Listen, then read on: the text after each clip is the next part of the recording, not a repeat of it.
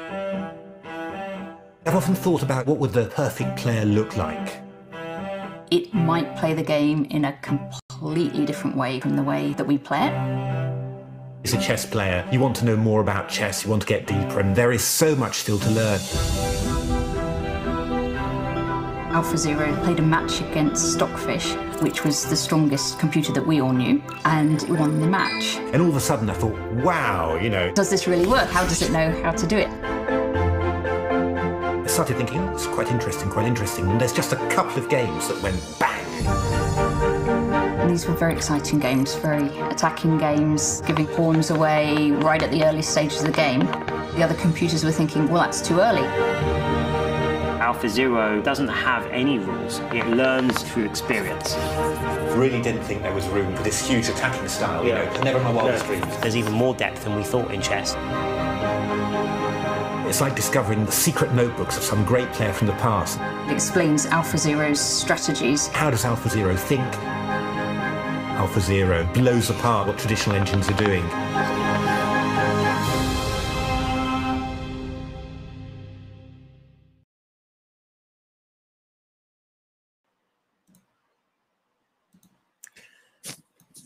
Hello, everyone. Welcome to this stream. Welcome, Mark. We had indeed noticed, you know, that that you'd missed a few of our streams, and yeah, black mark against you there, Mark. But good to have you back on the stream.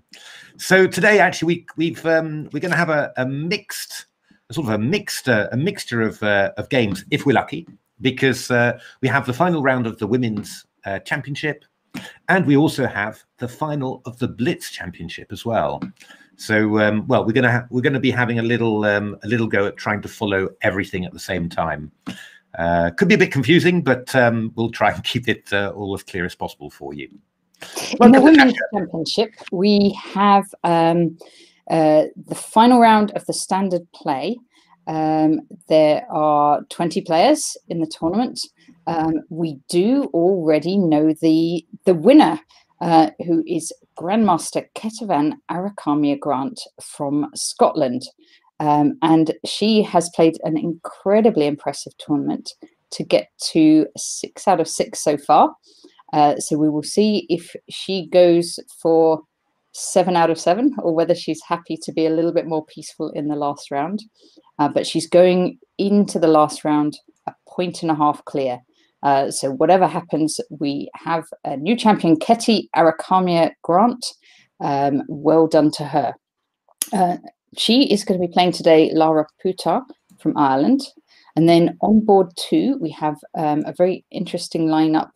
Junior player Nina Pert, who is white against Dagny Sixaiti.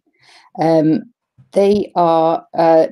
sorry, Dagny's got 4.5 and Nina has 4. And so this is a match to see who can get to second place. Another player on 4 is also Tashika Aurora. She will play on board 3 against Trisha Kanyamarala from Ireland. And then on board 4, we have Welsh player Olivia Smith against English Maria Emilia Nova. Board 5, Alice Lampard from Scotland against Zovani. Then Julie O against Imogen Dyson. We have Hannah Lowry O'Reilly against Raylyn Posadas from England. May Catterby against Ria Rukaya. Georgia Headlong against Kate Walker. And Scottish Florence Wilson against Irish Susan Barry. So that's the lineup for the women's today. Fantastic. Yeah. In the Blitz, we don't know the exact lineup, but we do know we have some very strong players in the Blitz final. To give you an idea of a few of them, we have Gawain Jones, Amit Ghazi, John Spillman, Nick Pert, Dr. John Nunn. We have Richard Pert, the twin brother of Nick Pert, and also the father of Nina Pert, who we're seeing playing in the women's. We have Matthew Wadsworth, William Claridge Hansen, who we've seen playing in the Open, both of those. And you're going to remind me who Plimsoll is, Matthew. That's Plimsoll is Peter Large. Peter Large, and we have Peter Large. Yeah, so we've got a lot of top names that we can follow in the Blitz, as well as people who've been doing qualifiers throughout the week. So we've got a number of people that got through and a number of qualifiers. Hi there, Peter. Hi, Peter. You're not playing in the Blitz?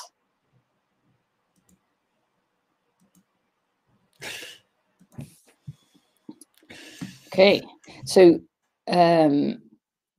yeah, it's 1 minute 2. I think I'm going to share my screen. I've been, whilst Natasha was talking, I was ticking in lots of follow commands. Yeah. So oh, narrowly missed out on qualifying. Hard luck.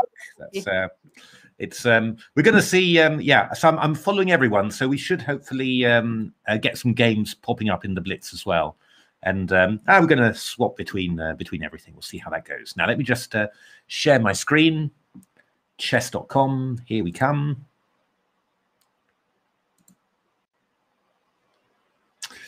Make that large. Make us tiny.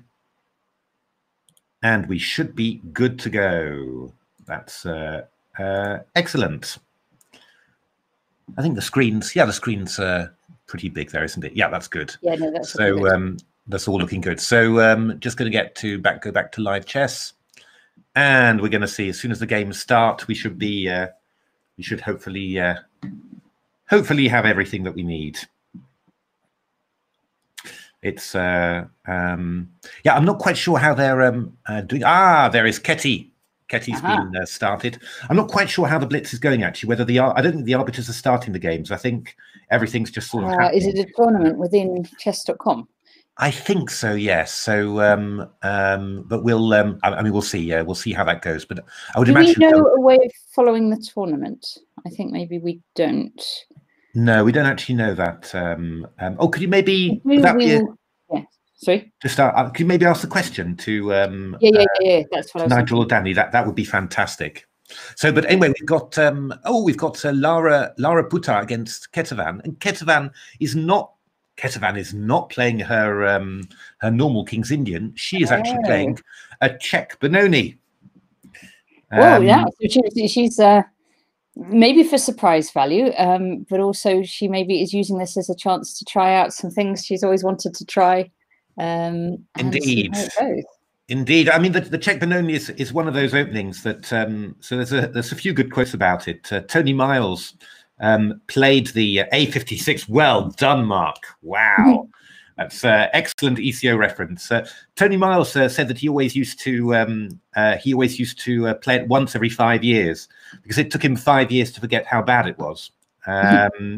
And well, Michael Adams once coined the phrase that something was a bit Czech Benoni to mean that it was extremely dodgy. So when you look at everything, so, it's a bit Czech. We used to say that all the time. Yeah. All a bit Czech, really. So it's yeah, so a little bit. But I mean, actually, it's been was very popular with some of the British players. William Hartston played it, was a big expert on it in the 1970s, and obviously Tony Miles was playing this. I'm very surprised that Ketty is playing this, really. But okay, that's we're going to see how it goes. That's quite interesting.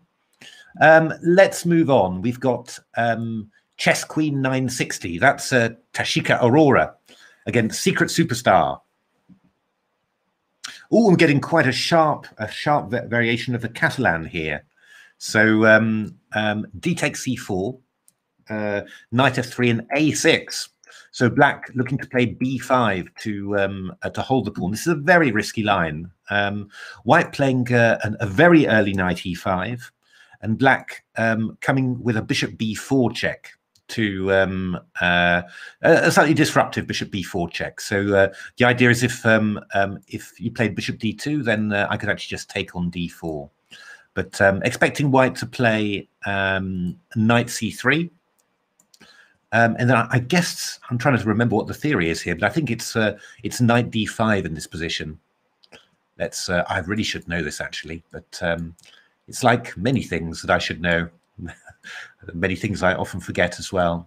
But I'm just going to have a quick look at my databases just to see. So here takes knight f3, a6, knight e5, bishop b4 check. And let's see, I think knight c3 was what I was expecting, and has indeed been played. I mean, black could play all sorts of move, but yeah, knight d5 again, as I said, is the main line, and black's going to follow up with b5 and hold on to this pawn. So it's Caplin is quite a solid opening for white. Benoni means son of sadness, indeed.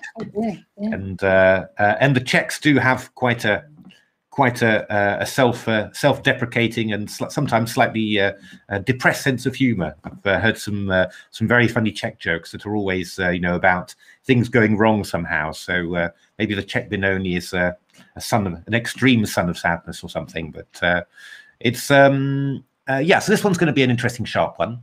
Now I want to see Mad Alien too. Really. Oh, this is a nice opening French winnower, and white's played. That's white Nina Pert has played bishop d2, which is not a bad choice if you want to avoid the very sharpest lines after a3. The simple idea is that white's going to play knight b5, swap off the dark squared bishops, and then try and claim that your structure is better. It's knight h6 is was recommended in a fairly recent book by Emanuel Berg, who's a big Swedish French expert, 2600 GM. Knight e7 is the most normal move as well. Both are fine for black in principle, but interesting idea. Now, Maria Emelianova, we are not going to get opposite sides castling with not Maria today. We've had a lot of that, but here white Olivia Smith has played quite solidly here, a sort of reversed, King's Indian game. And I suppose Maria's got to decide whether to play c5 and knight c6, or whether to play something maybe like knight c6 and play e5 and have a go. This is more like a reverse King's Indian, and this is more like a reversed Turk. So we're going to see what happens there. Oh, I can see some blitz games starting here as well. Okay. So have a quick switch over to a blitz game. It'll go quickly. We've got Harry Grieve here with white against Amit Ghazi. I mean, actually, from the very first rounds, you're going to get these very strong matchups because it's an extremely strong field. I mean, we've got the GMs at the top, but there's a number of names there who are, very, very strong blitz players. So it's this looks like a Mora Gambit, Natasha. I mean, we've sacrificed a pawn on the pawns on the C and D files. It wasn't actually. We might not get it back though. Looks pretty promising to get it back because you could take on E7, couldn't you, if you really wanted to? Well, but it's never really the idea to get the pawn back, is it, in the Mora? I thought the idea was to get an incredible attack. Yeah. Okay, that's that's quite interesting. Let's carry on with it. We'll carry on with the women's for now, but it's good. We're actually following these, so we're going to we'll pick a few to concentrate on when they start. Now this is Alice Lampard against Zoe Varney, horsey chess. Yeah, Zoe's played a number of very good games, actually, hasn't she? We've been following her games with pleasure. She beat Chris Finn in the Open yesterday in a game that turned around suddenly. There was a king, wasn't there? A king, white king in the centre. Indeed, and she was lining up her major pieces against it. Indeed, there was a bit of a pieces were being lined up against her king as well. To be fair, indeed, yeah, it was a very exciting position. I got it a bit wrong. I think I thought white was completely winning, but I'm not sure that that was correct. And unfortunately, Chris did a misclick to give away his queen. But I think by that stage, Zoe was quite a bit on top. So, but this one's an Italian game. We've seen quite a few of these, also in the Open as well. And white's playing slightly old-fashioned, actually, going for early expansion with a4, b4. They used to do this in the old days. Nowadays, they tend to try and play the knight over as quickly as possible and also retreat the bishop to b3. But this is perfectly fine too. What does white normally do? And what I think Zoe will do, probably knight e7 to g6, and then play c6 and d5, you know, and just try and break through. So interesting stuff. Then we've got poisonous mushrooms against Imogen Dyson. So this is actually is transposed to a Grand Prix attack, slightly unusual move order. This is actually a move order that Gawain Jones played a lot. He's a big expert in these. I think he even wrote a book about these systems. So with a knight c3 and bishop b5, d6, then white takes and goes f4, and we're back into a pretty standard Grand Prix attack. White will aim to play f5, well, queen e1 to h4, f5, bishop h6, knight g5, that sort of stuff. The key thing about this structure is that you know, it's kind of natural for black to play d5, you know, do something in the center, but then this pawn becomes very weak, and often you find it getting targeted with a b3, bishop a3, knight a4. I mean, extremely the Grand Prix attack, extremely powerful in the 1970s and 80s on the UK weekend circuit. Still played at Grandmaster level. Oh yeah, I used to play that all the time when I was a kid. Indeed, and still played at Grandmaster level. Lots of quick wins as well with the Queen h4, Bishop h6, Knight g5 plan. Yeah, good checkmates. But then sometimes if they know it and they'll get their knight in on d4. And your c2 pawn can become weak, or d3 pawn sometimes would become weak. And then, yeah, I stopped playing it after that. Well, it's still played at the Grandmaster level, still a very dangerous weapon, actually. So one of those weapons that you know, people sort of found ways to get around it, but it started coming back again. So anyway, it should be an interesting game there. Now we've got Hannah O'Reilly against Raylin Posadas, who's been regularly in our chat saying hello. I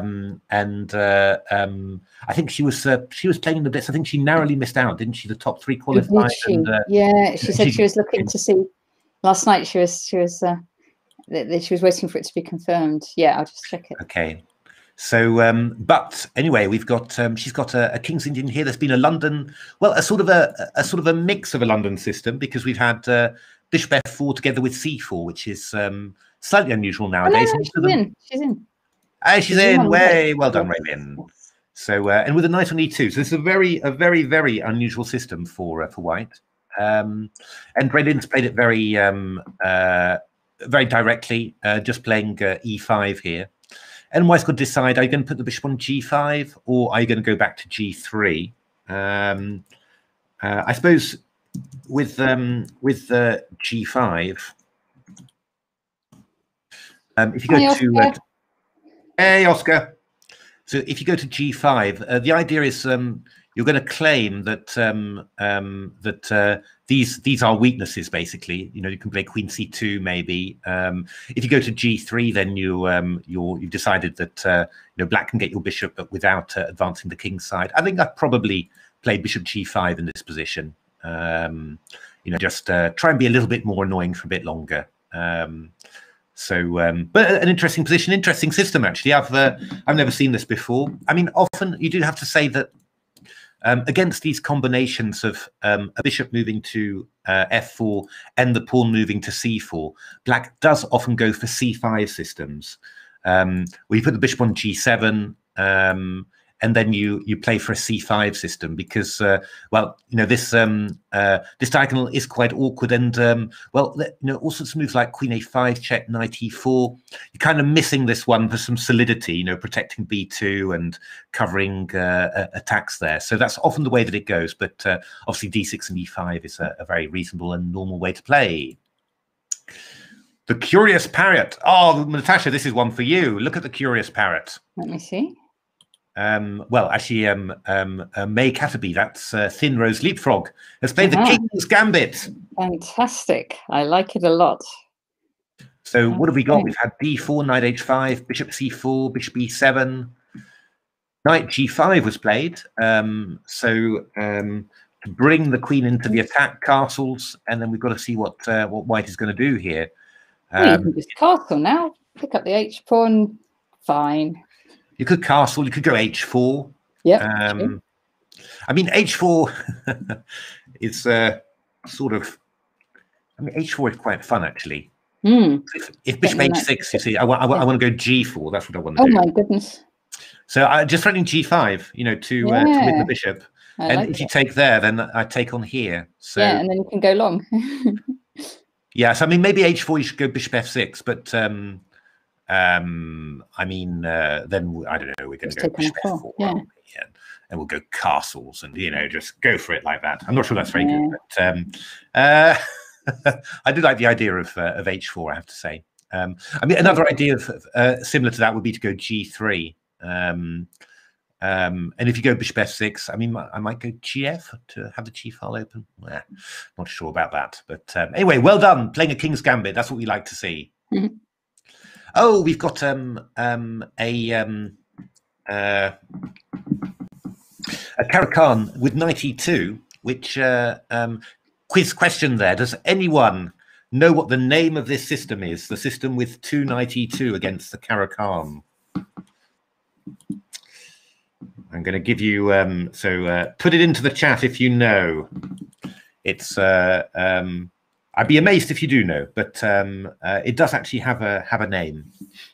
So oh yes, this is actually there's a chess magazine, a German chess magazine. What is it called? Kaisiber, I think. Kaisiber. I'll just put it into the chat. So it's called Kaisiber, and it's a German magazine, and it's all about strange, bizarre openings. And when I started playing again after a long break back in 2010, one of the things I did was I ordered a complete all the back copies of this magazine, and they have all sorts of weird system. And this one, this sort of kind of wing gambit sort of thingy was one of the openings in it. So c takes b4 d4. So c takes b4 d4, and you're just going to play a wing gambit, which is quite good fun. Bishop g4, a takes, c3, h3, g4, bishop g6, knight g3, e6. Well, we're going to see how it goes. I might actually have been tempted somewhere around here to play bishop a3 with white, because if you then go e6, I take on f8, and you know, Hi, Sean. You've lost the Sean.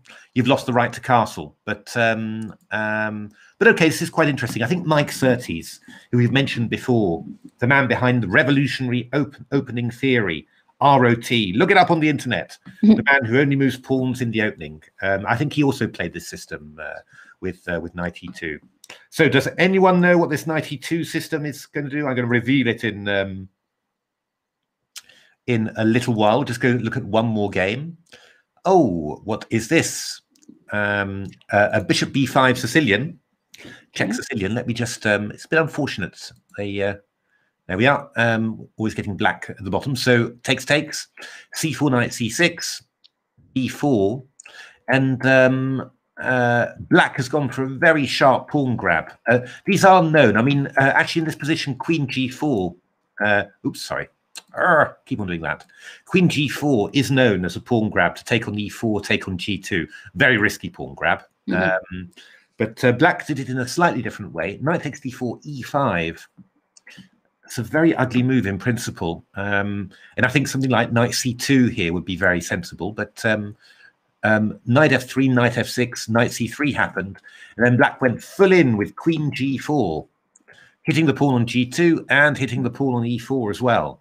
I would give a don't do this at home warning, I think, because it's a very risky one. White went knight b5, queen takes e4 check, bishop e3, king d7, white went rook c1 to protect the c pawn, A6, knight C3, queen C4. Well, blacks. Okay. Taking more pawns and stopping castling as well for now. Indeed, that is actually rather annoying, that one, because rather unfortunate. I suppose what you should do really with what you want to do is to go knight A4 really to on B6. But it's a little bit annoying. Yeah, it's a little bit annoying. Just as this is annoying that it keeps on defaulting to black. Because after queen b4, we give a queen b4 check, and if bishop d2, we go back to b5, and you've lost the ability to go knight b6, and the queen's protecting the king from castling. So, well, I said don't try this at home, but this may well have turned out quite decently for black here. I guess probably what white should do is just go b3. The queen maybe goes to e6, I'm not sure, or g4, e6 maybe, and then castles here and just claim 2 pawns of compensation. Could be a sharp old game. I mean, black's going to have quite a few struggles to get its pieces. Yeah, Nigel Short played it, but it's actually called... The quiz question was, wait, Oscar didn't hear the quiz question maybe. Oscar, what is it called? What's the variation called? Type it in very soon. Short variation. No. The short variation, that's in the advance, when you go knight f3 and bishop e2.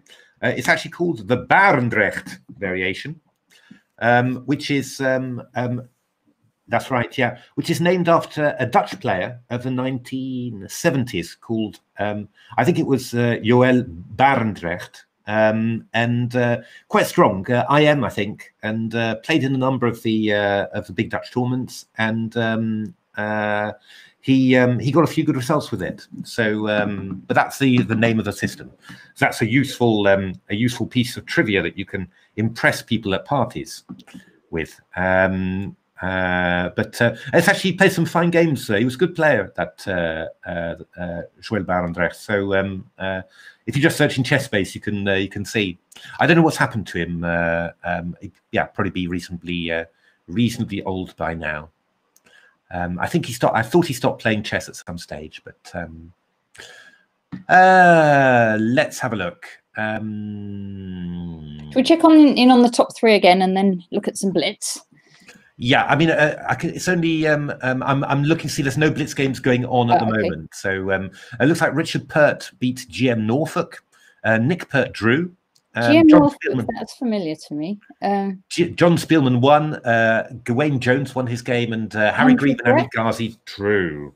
Yeah. So it's but we're going to have a look. Oh, what's just happened here? Ooh, White's played very aggressively here. Maybe mixing plans a little bit. So bishop e7. So it is actually possible to play f4 in this position. I have actually seen it, although it's a little bit aggressive. So White played a very normal move, g3. Black played a very early knight a6 and knight c7, looking for b5. And White played the very aggressive f4 here. E takes f4, and now normally you would take back with a pawn, although it's a little bit risky here.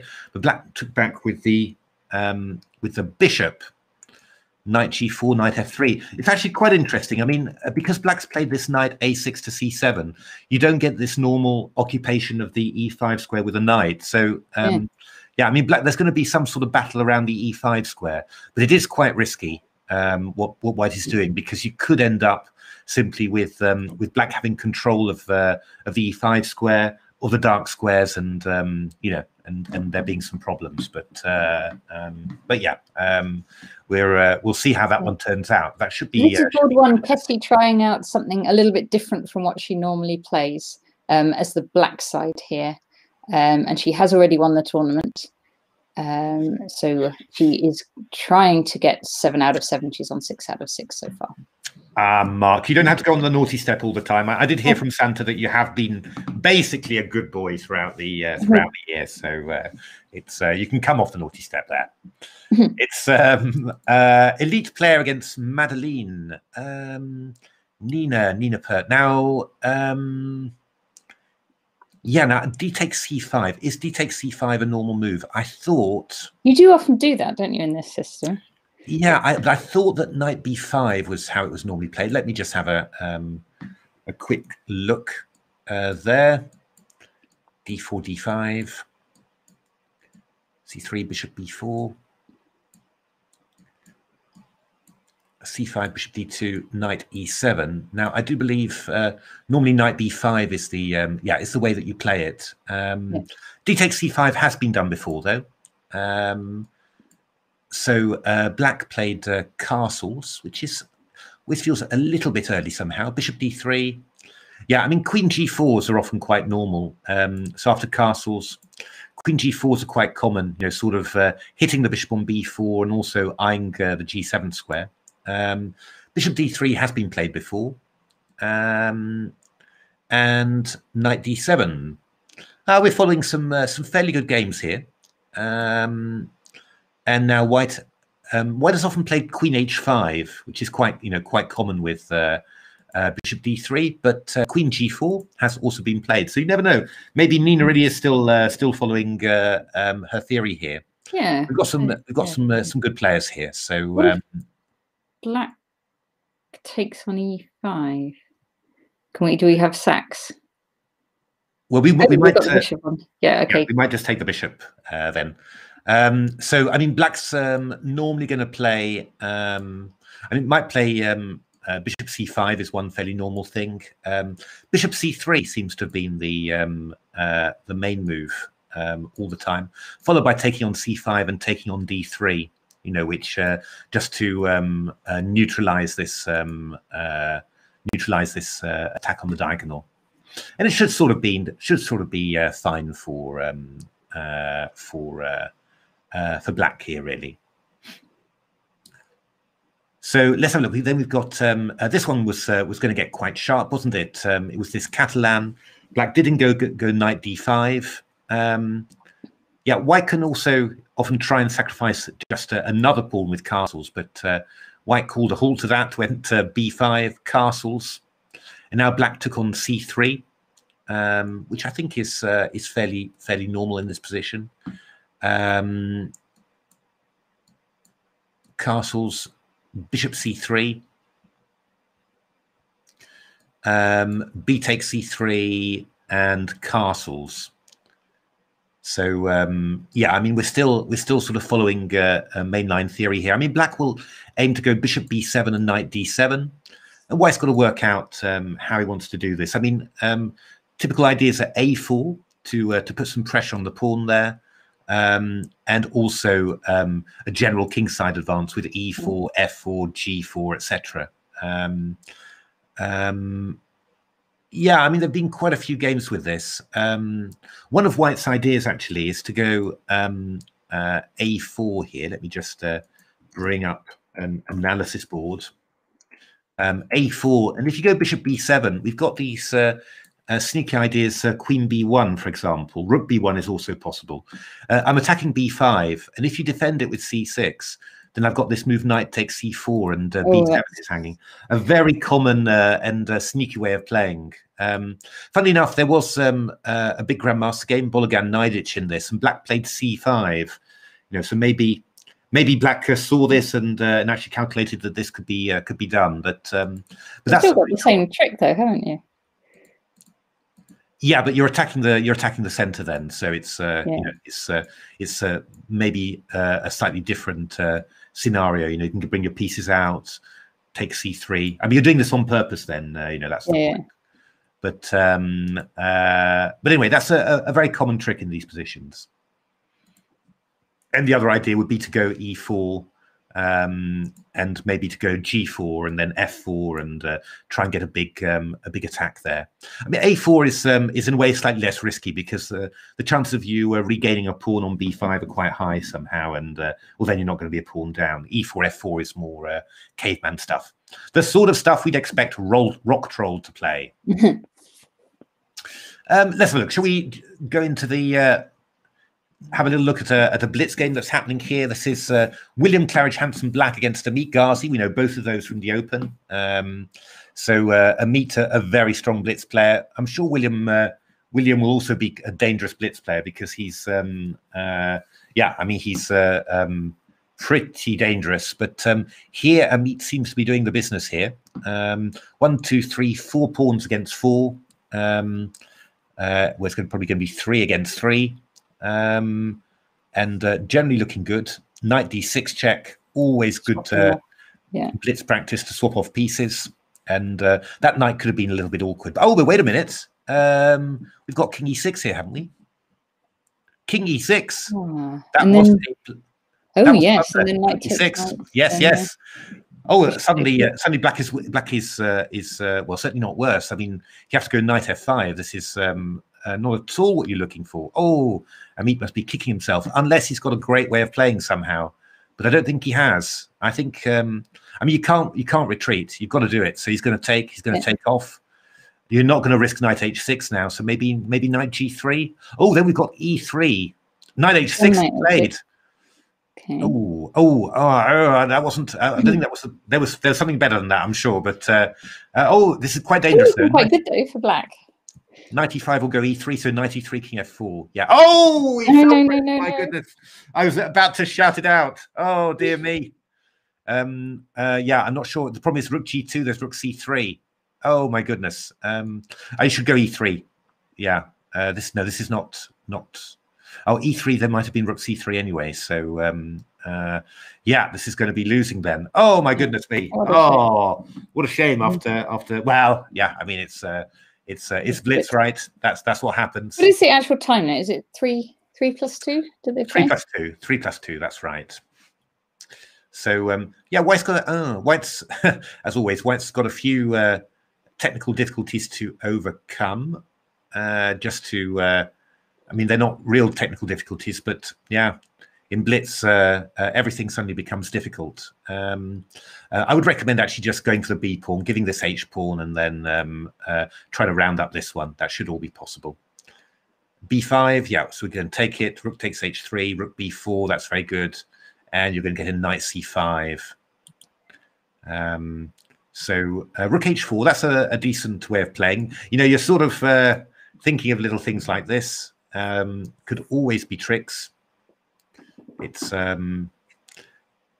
yeah, this is always very difficult. This, you know, I mean, in blitz you can lose anything, but of course with an increment, it's very. Oh, no, not knight f3. Don't fall for that. Because he takes f3, winning the whole house. But yeah, that's the thing about blitz. Rook a4 check now. Let's just say calm. Knight f1 also very good, just to blockade on e3. Take it nice and slowly, and eventually you'll get there. Well, I think Gambit is going to make that one. Yeah. So we can move on a little bit. Just have a quick look how John Spielman with black. Oh, okay. Bishop against rook. He'll quite like that.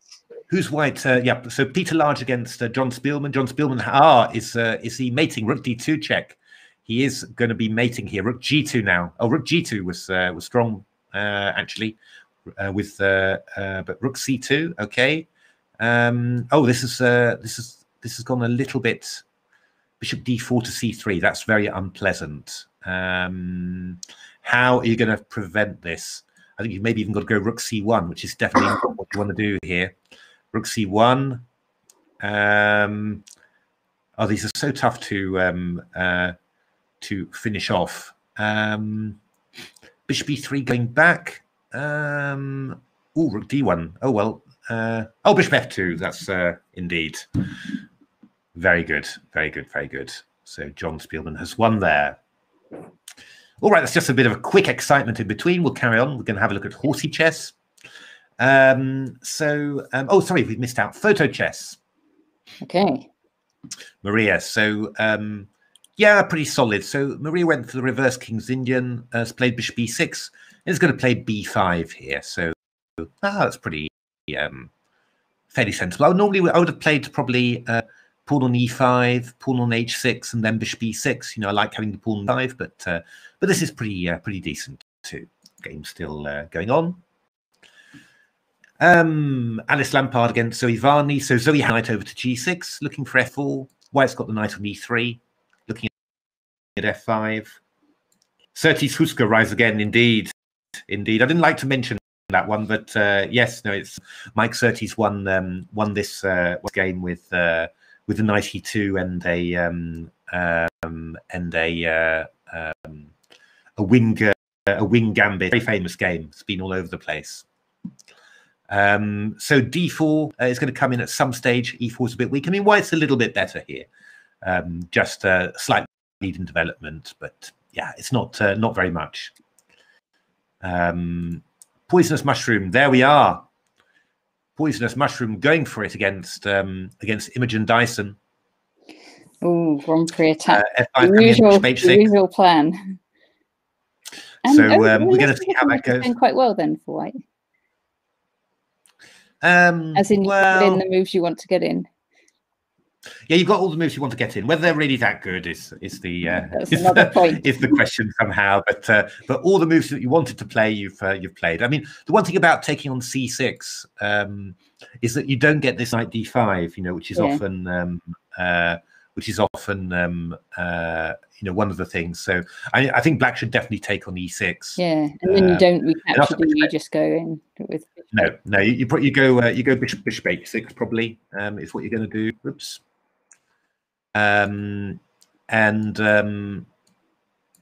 Yeah, I mean, black can play something something like bishop h6 maybe, knight g4. You can play something solid like f6 maybe. Just put up the barriers like this. It's not so bad for black. This, you are a pawn up after all. So, but it can be a bit scary to deal with. It has to be said. Now let's have a look. So black, white did go bishop g5 in this game. Did let the bishop get chased away, and black has played queen f8. And looking to play f5 here. Black gets in f5, black will be happy. Ooh, I was going to say actually that bishop f5 was kind of mandatory, really, just to stop f5 and get some control of these light squares. Queen b1, well, it's positionally quite logical, looking for b4. But I think now you just play f5 with black. And you're threatening f4, so your positions are normalized now, and I think it's just an unclear struggle now.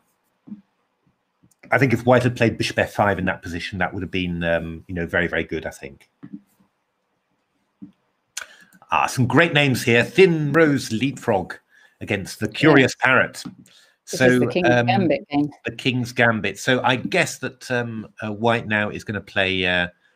bishop takes. We're going to get this pawn back eventually on it. Yeah, and with about an equal position there, which from a King's Gambit is all that you can hope for. That's fine. Indeed, it's an equal ending. Is you are praising the heavens somehow for achieving that. Oh, this has got quite interesting. So GAH 21. Who's GAH 21? Georgia Headlong. Georgia Headlong against Pure Soul. So it's got quite interesting. When black played knight e7, white played bishop a3. So again, making this slightly tricky for the for black to develop. Well, you've got the typical compensation here, really. I mean, you've got the b file. The queen's not stable at all. You'll get some sort of kingside stuff. Yeah, I mean, for a wing gambit, it's really sort of, what can you say? This is, you give up, some pawns on the A and B files for a bit of development as well. And that's what you've got. So, yeah, I think white can be reasonably happy with this position. Now, this one's interesting. Oh, my goodness, black grabbed yet another pawn. Black took the pawn A2 as well. So 3 pawns up. Now, has white been able to do anything here? White has been able to castle, which in some of our lines, white would not have been able to. Indeed, and grab the pawn back. Okay. G6. Knight C3. So, yeah, still very unclear. I guess the queen's going to come back. Oh, actually, C4 would be a decent idea, probably, just to try and swap. Yeah, but try and swap the queens. Could you put your knight in if you're trying to avoid swapping? Well, that's going to be pinned at the end, mightn't you? you're going to get pinned at the end. I just take and go rook f8. You should probably just go queen g7 and try and escape. Wait. Stay. Knight d5. Yep. Oh, you're going to go rook f8 at the end. Yeah. Yes, rook f8 at the end. Yeah. But rook f8 has been played actually, which is a bit slightly odd. We've got a number of possibilities here. I mean, queen f8 first of all is obvious, of course. Queen f6 is actually probably even better. Queen f6, queen takes e3. So if bishop f6, we take on e4. Yeah. You go queen takes e3 afterwards. Queen f6, queen e3, and then what am I going to do? I think probably rook takes d6 is what I'm going to do. Bishop d6, probably sort of forced. Queen g7 check, get out of the attack, and then f takes e3. I think that's going to be very good. Yeah. The only thing that you might say is, can I go king e8? It's possible, but I'm also going to have stuff like queen takes h8, as you know, for desperados. I'm not sure. I find it hard to believe that this is not going to be. Yeah. Queen e6 also looks incredibly promising. I mean, what are you going to do with the queen now? I'm going to take on c6 after. So actually, this should be a losing blunder, rook f8. Queen f6 should be very strong for white. But we're going to see. It's quite complicated tactics there. White played queen g7. So to me, it still looks quite good for white. No, I don't think so. Not really. No.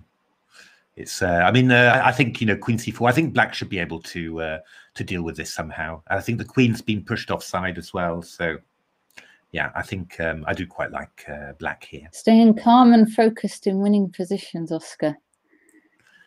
Deep breaths, meditation. I don't know really. I think, to be honest, that being in quite good physical shape helps. That helps soften the nerves. Playing lots of games, to be honest, also helps. The more games you play, the more used you are to being in winning positions. But it's very difficult. You kind of have to stop telling yourself you're winning as well, or like, because sometimes you can go, if you say I'm so winning, you can go onto the defensive a bit, and you have to still play as if you're trying to win rather than protect the win you've already got. Yes, queen e7 also wins a piece. You're completely right, Peter. I forgot about that. Got a bit carried away with rook d6, but queen e7 would just win a piece in that game. Yeah, no, it's. I think the thing that happens with when you're in a winning position is that you're often trying to find something. You're trying to make it completely concrete and clear and precise all the time.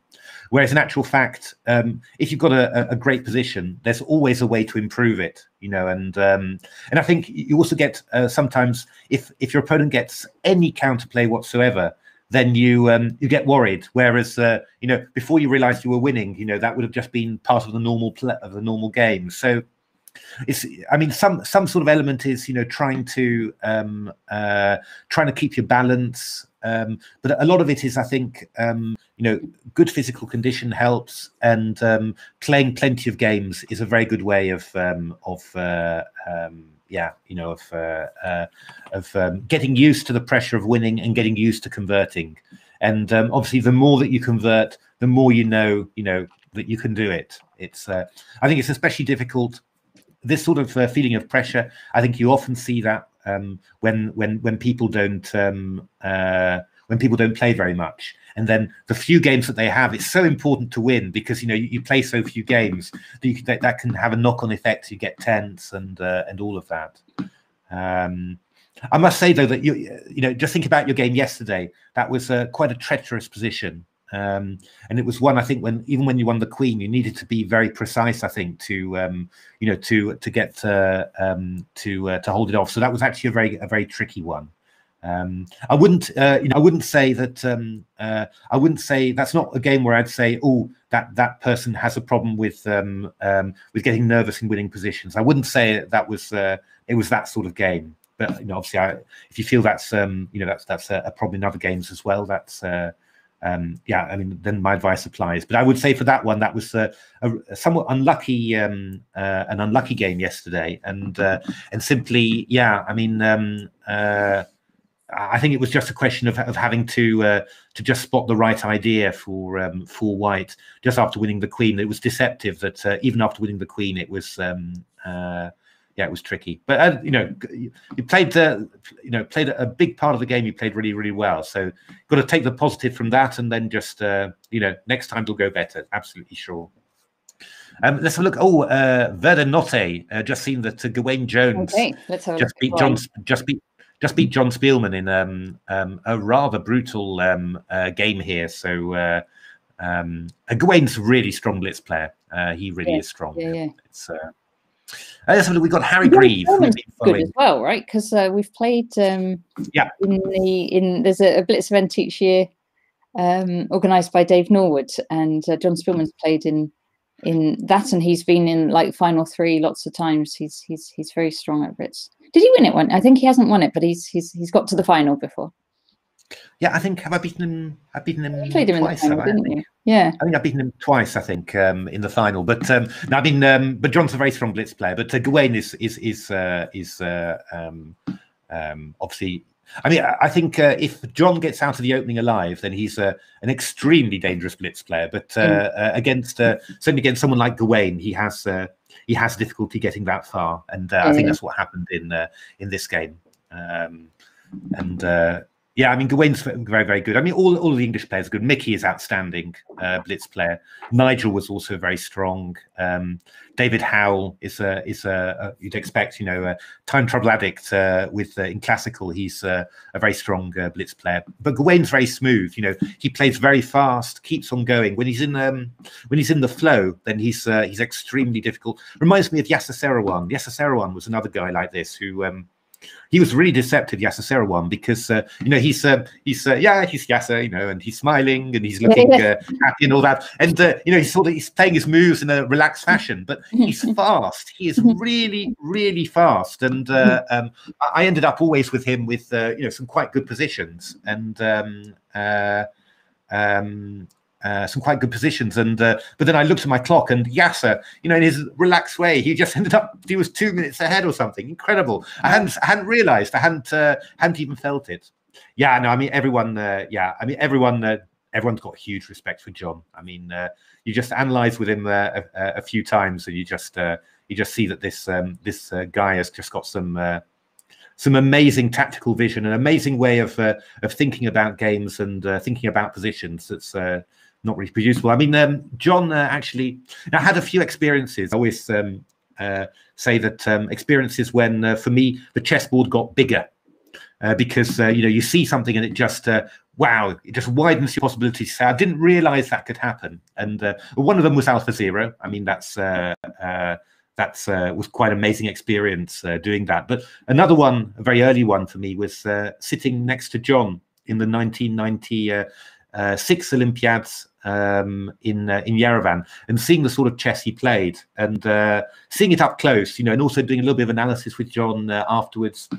He's one of the few English players who enjoys an analysis session after the game.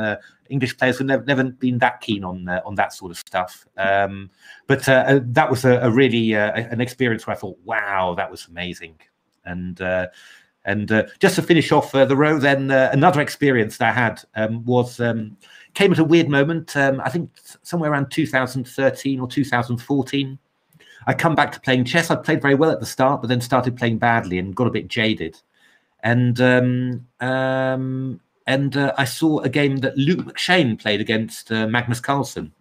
And for 28 moves, Luke played like an absolute genius. It was just incredible. And afterwards, then he missed a trick, and then Magnus ground him down in 80 moves, which was, it was a rather unfair end. But for those moves, and watching that game, I suddenly thought, wow, yeah, I've never seen that. Yeah, there's so many stuff to do, so much stuff to do. And it really got away in one a couple of hours of watching in the commentary room. It just, refreshed my chess completely. So if ever you want to see that one, it's Luke McShane against Magnus Carlsen. I think it's the either 2013 or 14 London Classic. and it's not the game that Luke beat Magnus in. That was an English opening, but it was the Berlin defense he lost, and it was an absolutely wonderful game. Actually, I think I even did a video on it for Chess24 back in the day. So really worth seeing that game if you haven't seen it. Okay, so we've had some games there. Let's have a little look. We're going to go back to Ketty, see how Ketty's going. Oh, well, this is interesting position here. It's going to be quite a long little grind. I'm sure Ketevan's thinking, why on earth didn't I play the King's Indian and just have my F4 my normal down on F4 by now? So this is going to be a bit of a. This is a. Hey, you watched that the other day. Well done, Sean. That's what we like to hear. It's so I did those videos a very long time ago, actually, and I did them all in one weekend. I must have recorded about 40 hours of videos in one weekend. It was it's quite a weird experience. You know, you're just alone in the studio, and they give you, you've got the remote control, so you know when to stop and when to start. And you just sort of you just keep on going and keep on talking. It turns out that I can keep on talking for very long periods of time, which you may have realized already. So there we are. Anyway, back to Ketty. Ketty is probably going to play the knight round e8 to d6, and then play for maybe a6 and b5. What is White going to do? Well, White's got two possibilities: b4 or some sort of kingside pawn advance. Yeah, I mean, I think probably since we've got the open F file to play with, I'd probably look for the old doubling up, or maybe even king h1, rook g1, and then try and get in some sort of g5. But Black is very solid. I mean, I don't think there's anything particularly wrong with Black's position here. So bringing her right knight round now, isn't she? To yeah. I mean, blockade indeed, Walsman, and bishop d7, and I mean, Black's swapped off the dark square bishop and puts the pawns on dark squares. So I mean, that's you can't complain about that really. And probably this bishop is a little bit better than this bishop. So certainly against the check, if you play a check Benoni, you get this, then you definitely got to be happy. Mad Alien. Oh, look at this. Nina Pert coming with rook g3. Yeah, I suppose the only point at rook g3 that's going to be met by knight f5. So that's not 100% clear how that's going to work out. And stop it with knight h4 or d4. Yeah, I mean, you can do this sort of stuff. You've also got this move bishop d2. And you might have a bishop h6 then, and a queen f4 and a rook g3. So it's a good general useful move, but you're not going to be able to finish it off immediately. Yeah, I mean, Black's got to think how am I going to play this? I mean, king h8 is definitely going to be a useful move, just to always have a rook g8. I think you're going to be looking at some stage to go d4 with Black. Mark,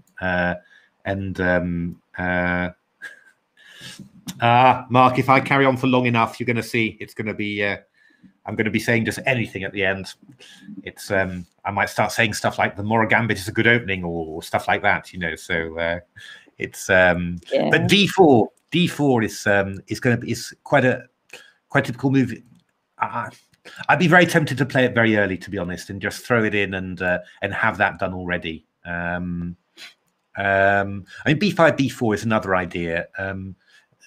Maybe some bishop b5 to attack the light squares. You've got to try somehow and attack White's position and point out the weaknesses in the light squares, and also something on the c file that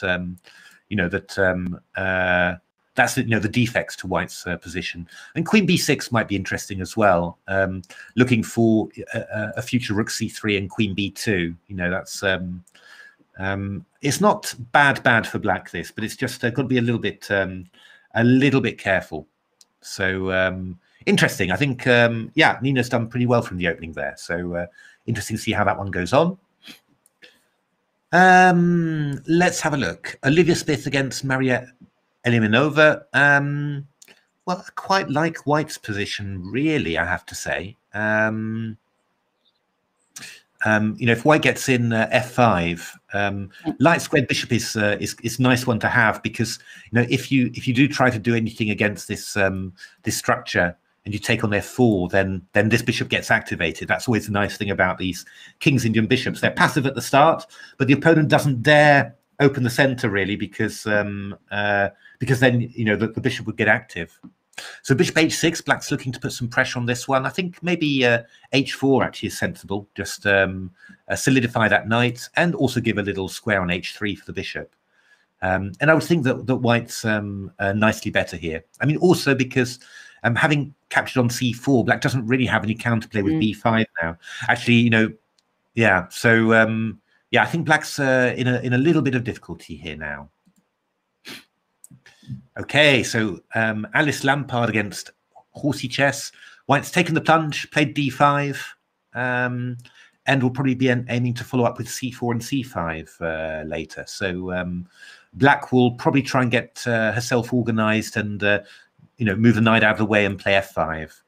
But we saw Zoe, you know, I mean, she's not afraid of a good kingside attack, so definitely expecting some action to happen here. Yeah, I expect the kingside's going to all open up, and we'll see some attacks coming in.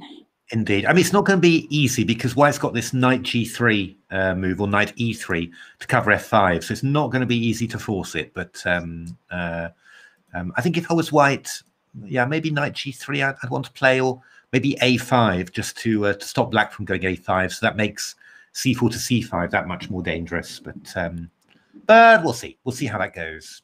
Did we see Tashika Aurora against Trisha? We've seen that. There she is, chess queen 960. There we are. So so we've been seeing a lot of Tashika Aurora games in this event, and she also qualified to play in the Open, so she's been playing there. And I'm just half thinking, was she playing in the juniors as well? She can't have been, can she? That would be.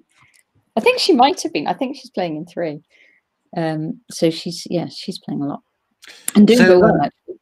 Yeah, no, doing a good performance in all of them. So that's quite a nice move. Looking for knight e4 to d6. I mean, e4 was obvious, but this is quite nice. I think maybe the idea as well is that I'm wondering actually, could black actually try knight b6 here? Major open as well. And then if I mean, that is absolutely excellent. I think this is a great opportunity to play long games, and you know, for juniors at the moment in their development, I think playing a big bunch of games. Oh, good Lord! Playing a big bunch of games she's strong, right?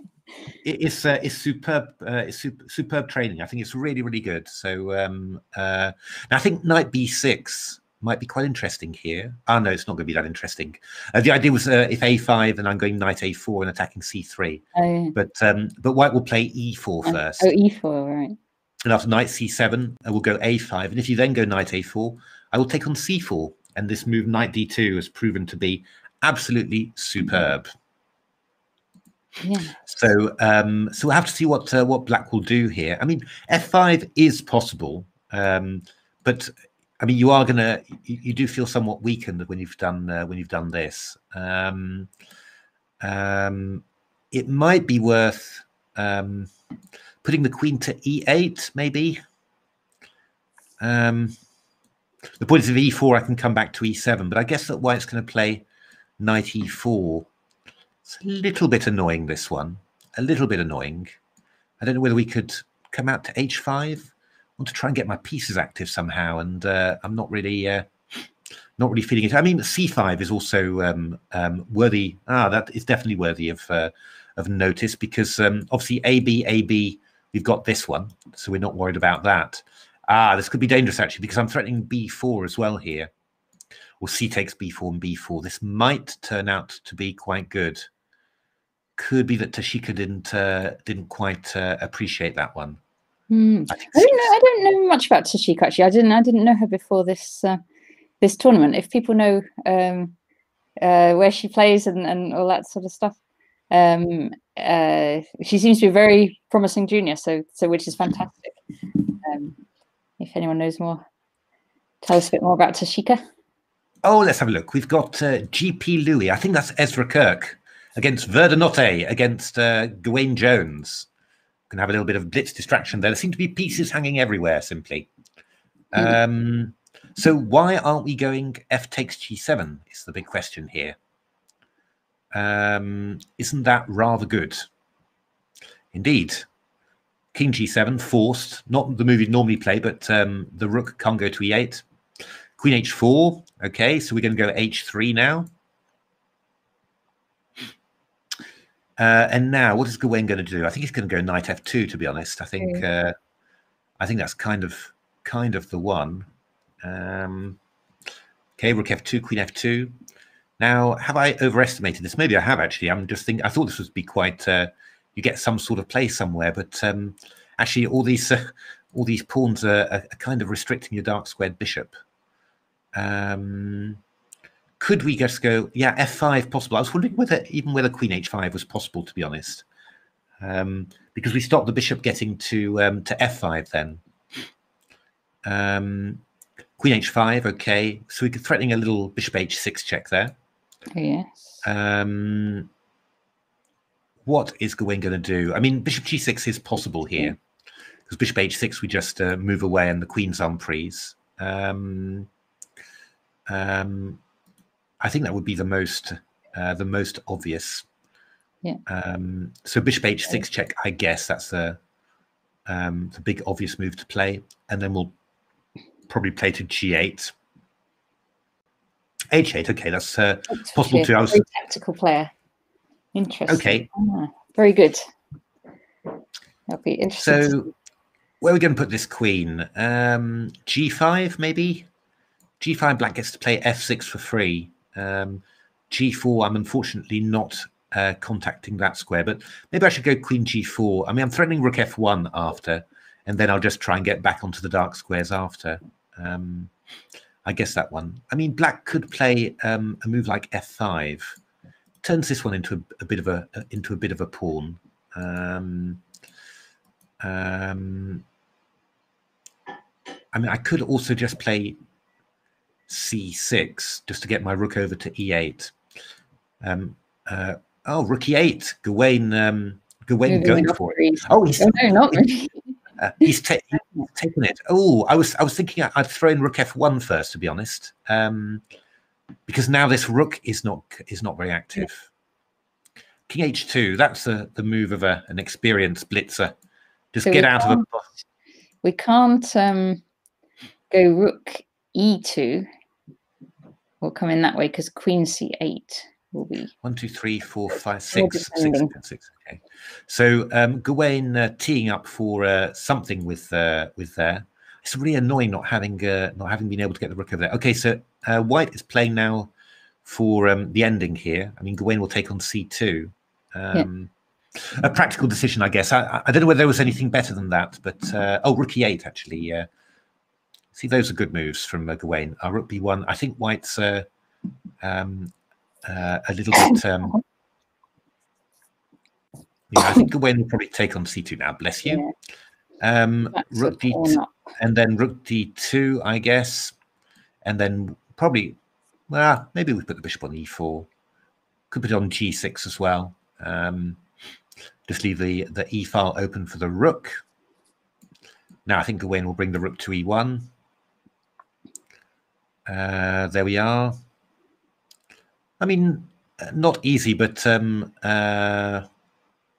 I mean, this is quite a good one. Just to now, I think White really should take that. I mean, at least you get a passed H pawn. I think if you go something like G5, then your bishop's getting a bit restricted. Rook G2, sneaky. But I would give good money that Gawain is not going to fall for that one. Maybe Rook D1. I played Rook F1. Okay, Rook F2. Maybe Rook D1 now is quite a good one. Yeah, because if you take those rooks off, that's going to be a draw. Pretty Rook D3. Rook D3. Gawain was onto that one like a flash. Okay, King f4. Ooh, king f4. Good lord. So I think we're going to take on c3 there. I think king e4. He's going for some. Well, I think if you go king d5, I've got bishop f3. So it's not really. You've got a bit of bishop f6. I mean, there's always tricks, but oh, that's quite a interesting move. King f8. Getting out of these tricks here. Bishop f6. King e8. Yeah, it brings the king away from the h pawn. That's why it surprises me a little bit. But it might well be a good way of doing things. Rook g3. So Gawain just yeah. I mean, he's just stopping rook f4. Yeah. Now, what if you took the rooks off? Now it's two pawns, but still, it's very drawish with those opposite bishops. Yeah, I think you always feel your chances of making something with the rooks on the board is probably higher than without. What about if you took the third pawn? Because you could do that, but still the pawn's too far. So h5. This is going to be quite easy for black, I think, now, because you can. The very worst case scenario is that you have to give up your bishop for the pawn, but you've got loads of them now. Now you've got 5. So yeah. Oh, and the bishop's gone as well. And the bishop. Very smooth, Gawain. Yeah, very well played. Good plan. I mean, Gawain's played a lot of blitz. I mean, he's played the banter blitz, lots of things. And he's the European blitz. He's the European online. Didn't he just win that? He just had an amazing win. Was it? Yeah. Blitz record. Blitz. Blitz. Yeah. So and he beat Alexei Shirov in the final. So yeah. So I mean, that's pretty good. Okay, let's have a little look around at the top then. So, Lara is getting ready to tee up, and Ketevan is now going to play b5, probably. Oh, maybe she'll wait one move. I mean, g5 is a sort of a threat now because of this. So maybe Ketevan will just play queen e7 first, something like this, and then play b5 later. How are they doing on the clock? Ketty's, oh no, just quite equal on the clock. Quite equal there for now. Mad Alien and Nina has played a5. Okay, and White didn't play Black didn't play d4, so White's played bishop d4 there, queen f4, and teeing up for a little rook g3 there, I think. But yeah, it looks like Black's still doing okay there. So probably throw in a rook c2, I guess. And but I mean, I would say that White should probably think of casting artificially. Just go king f1, g1, have h2 free to be able to run away all the time, and then start thinking about some sort of kingside play. I mean, even g4, g5 at some stage is going to be dangerous. It's going to be a fun one. This one. It's going to be a good. Only Shirov. Pa, exactly.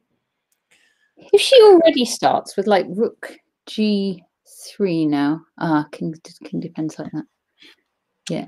Yeah. No, I mean this is fine for now. I would play king f1. I think probably in this position and just get my king safe, and then and then maybe bring the other rook in as well if you do. Yeah, that. you could because it's quite hard for Black to make inroads somehow. It's not completely obvious, so quite unclear this position.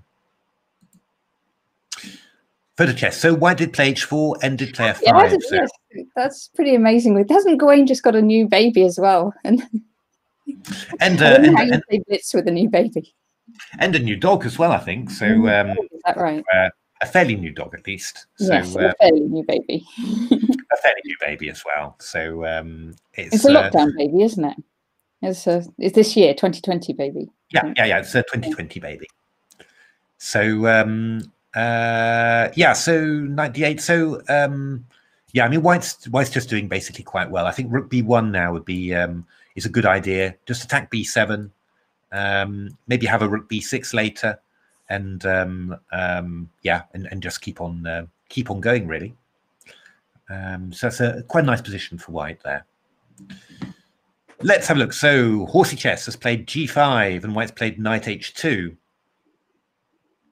And it's also looking to push the c-pawn up. It's going to be quite a nice battle here. A little bit difficult for Black to get the attack going now that you've played g5. But yeah, knight f4 is a good start. I mean, White could play knight g4 and then threatening the fork, and if you go king g7, then I go knight e3 and then come round to f5. So yeah, a little bit tricky, and then you play c5, c6. I think white's got a clear advantage in this position, but anything can happen.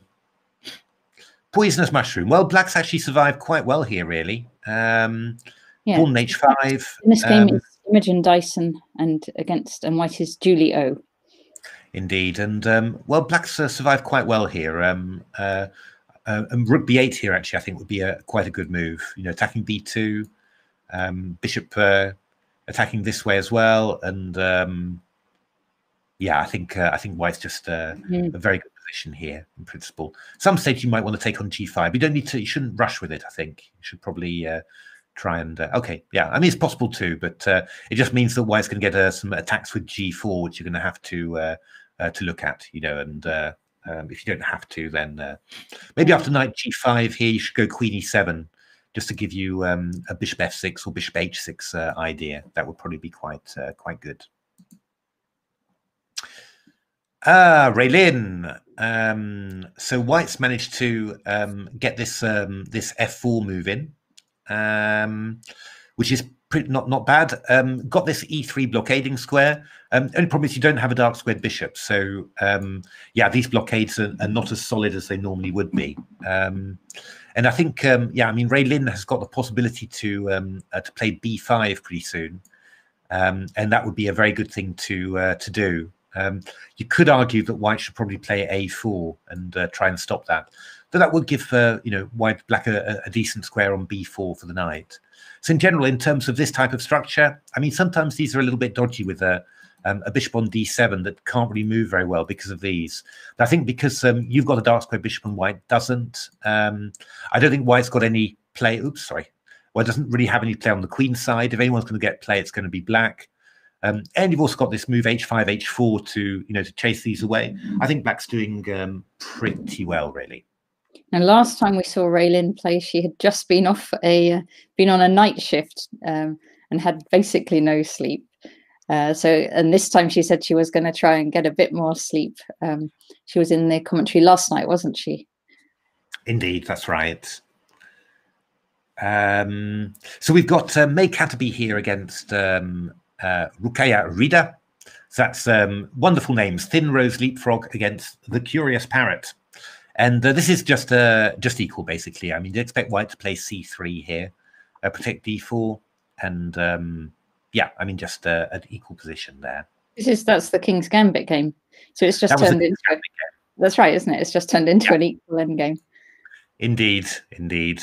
Yeah, even though I'm sure white was playing for trying to get with choice of opening, trying to get an early middle game attack. Yeah, you do exactly. Often in one game. So yeah, this has gone. Yeah, it's gone a little bit strange for white. So I think really the idea normally would have been to try and make a kingside attack and get this one moving forward. And white's put the rooks on the queen side there, where they're actually just staring against a black knight there. So that hasn't gone particularly well, I think. So yeah, I mean, yeah, I think white still though has the possibility of going knight d3 and maybe playing f4. But I mean, king up to h3, king up to king up to h3, and then you can kind of redeploy your rooks whichever side of the board you like. Yeah, I don't know. I mean, I think black's going to go g6 pretty quickly and open up the g file. So that would be a little bit worrying somehow. So just leave the king where it is. Do you think? We'll try and I don't know.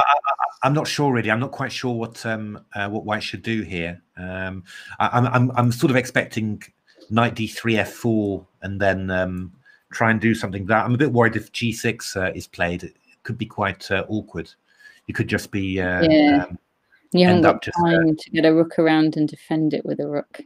No, I mean these rooks are just a bit wrong on this. They should be certainly one rook should be over here. Sort of helping white expand on the king side there. Because I mean, you give away a pawn on the queen side, but it's not a Benko Gambit. It's not that that It's not that you're trying to get here. It's that you open up this diagonal, and you've got this pawn on e5, and then you can advance on the king side. It's not a Benko Gambit. I mean, I think that's the point. Yeah. So I would play knight d3 to try and get an f4, but and then meet g6 with f4. You could, I suppose, but then the queen might be behind the pawns, and then you're. Yeah, I mean, it's not a good position for white. I mean, that's the basic. Yeah, no. I'm just saying, given you're in the position, you've got to do something, right? So f4, king g2, and then if she takes on h5, you could go rook h1 if the queen was. Yeah, but I got queen takes g4 then. So, for example, yeah, knight b3, g6, f4, queen h4, king g2, g takes h5, rook h1, queen g4. So that's not going to be. Then you'd be in an endgame of pawn down, which isn't what you want. 3 pawns down. Three pawns down. That's definitely not what you want. Indeed. So maybe there's not much to be done on that one. Well, I don't know. I mean, it depends on how white does it from there. But it's a difficult position. That's all I mean to say that. And I think it comes because I said the rooks are being deployed on the rock side there. Let's have a look. We've got Verdanotti playing Matthew Wadsworth. So Gawain Jones taking on Matthew Wadsworth in the Blitz. Excellent. And Gawain has a bishop pair. Indeed. So yeah, there should be a slight edge to white. This knight on b6 is not great, and knight on. Oh, that's an interesting move from Gawain. I hadn't thought of that one at all. Looking to play if bishop g5, he's going to take back on g5 with the pawn, and this knight on h5 is out of play. But rook d8 is a good response. Clever, isn't it? Because you can't ever go back. The pawn on g7's there forever. So. Yeah, you won't easily get out of that one. So so this is going to be a motif in the coming game. It's a frustrating one for black because you'd love to take off and then bring a rook into there, but you're not being kind to the. Oh, that could be quite a good move. This e4, not sort of obvious because of it opens up d4, but you are actually going to be able to loosen up this this structure, and this one's a bit weak, and with the bishops, the bishop might reroute. It's probably very wise of Wadsey to bring his knight back out of there and just forget about the bishops. Now I'm wondering, I'd be tempted just to play bishop e2. He's done it. Maybe rook somewhere. I'm not quite sure where. d4 or d7. And then afterwards, he's going to take off, and he's going to go bishop f1, and then come round to h3. I think this is going to be. I'm fairly sure this is going to something like this is going to happen. And rook takes c3. Wow. Oh yes, good lord. That was that was a shocking one, but maybe not that amazing. Because now still got these bishops, you can't take on e4, so you're going to take with the f, but this is not. They're doubled. Got lots of doubled ones. Yeah, bishop f1. In principle, this is quite nice, but it's maybe. I think it was probably not a bad choice from black. Get some activity in there, and change the course of the game. And you've got to. Get your knight, if you try and take those pawns, you might end up having to give up a bishop for a knight while you do it. Like say that pawn on e4. If you're going to bring your bishop round and take that off. Yeah, I mean, I think if you're going to go after a pawn, you'll probably go after g6. You could go bishop h3, e6, f7, take it that way, and then try and come back. That's nicer if you can do that. So so here he's played b4 to stop knight c5. It does mean though that c4 is a little bit weak there. He's just gone after e4 here. Is he going to take e4? I'm not sure about that one really. Well, that was my suggestion. Now I prefer your suggestion. Now I see it. Well, I would rather keep my bishops, but I would have taken that one off actually because now it doesn't matter. both. Oh, yeah. You've got. No, he's come. He's done it the other way around. He's taken exactly I really would have taken that one because two bishops. You could be a few pawns down, and you still got counterplay. You know. So yeah. Well, he has kept his bishops, but he's not pawns up. Indeed. Now, okay, so what's he going to E7? So he's going to, that's a tricky one, hoping for a here or something, but I think he's just going to go rook A4. Yeah, I was playing for tricks from Gawain there, I think. Why not? Everyone's entitled to play for tricks from time to time. Everyone is entitled, but I'm not sure that's helped his position. I'm not sure. F4, yeah, so he's trying to open it up for the bishops. That's a good idea. If the king goes back to E7 now, then bishop G6 happens. Ooh, EF. Right, now there really must be tricks. Okay, so rook D1, Gawain setting up a little bishop D6. He's quite, how much time he's only got 10 seconds. Ooh, that's lost. No, bishop D6, followed by C5. That was the whole point. Yeah. Gawain. He's got it again now. And now he puts the knight as well. Yeah, this is the thing. Yeah. Ah, there we go. As well. Yeah. Yeah, that was with two bishops. You know, I think black just on principle you get rid of the bishop pair because there's too many checks. Certainly in a blitz finish there. So interesting. Have we got another one going? Oh, we've got the final of. Oh, wait a minute. We've got Harry Grieve against John Spielman. Interesting. Okay. Quite a good one. We'll see how John finishes this off. So he's got exchange for 2 pawns. Yeah. So, yeah, I mean, in principle, Harry's keeping the F pawn. I was wondering about swapping it off, but Harry's decided he's going to make things... those are good blitz players, and Harry's a superb blitz player. He won the marathon, the ECF 24-hour marathon for just ahead of Danny Gormally. Can you believe it? After playing 24 hours, it went to the final game, and he just tipped Danny Gormally. But he is a very good blitz player, and actually, I think that John had a big time advantage, but I don't think. Oh yeah, John is playing for the win. My goodness, he is.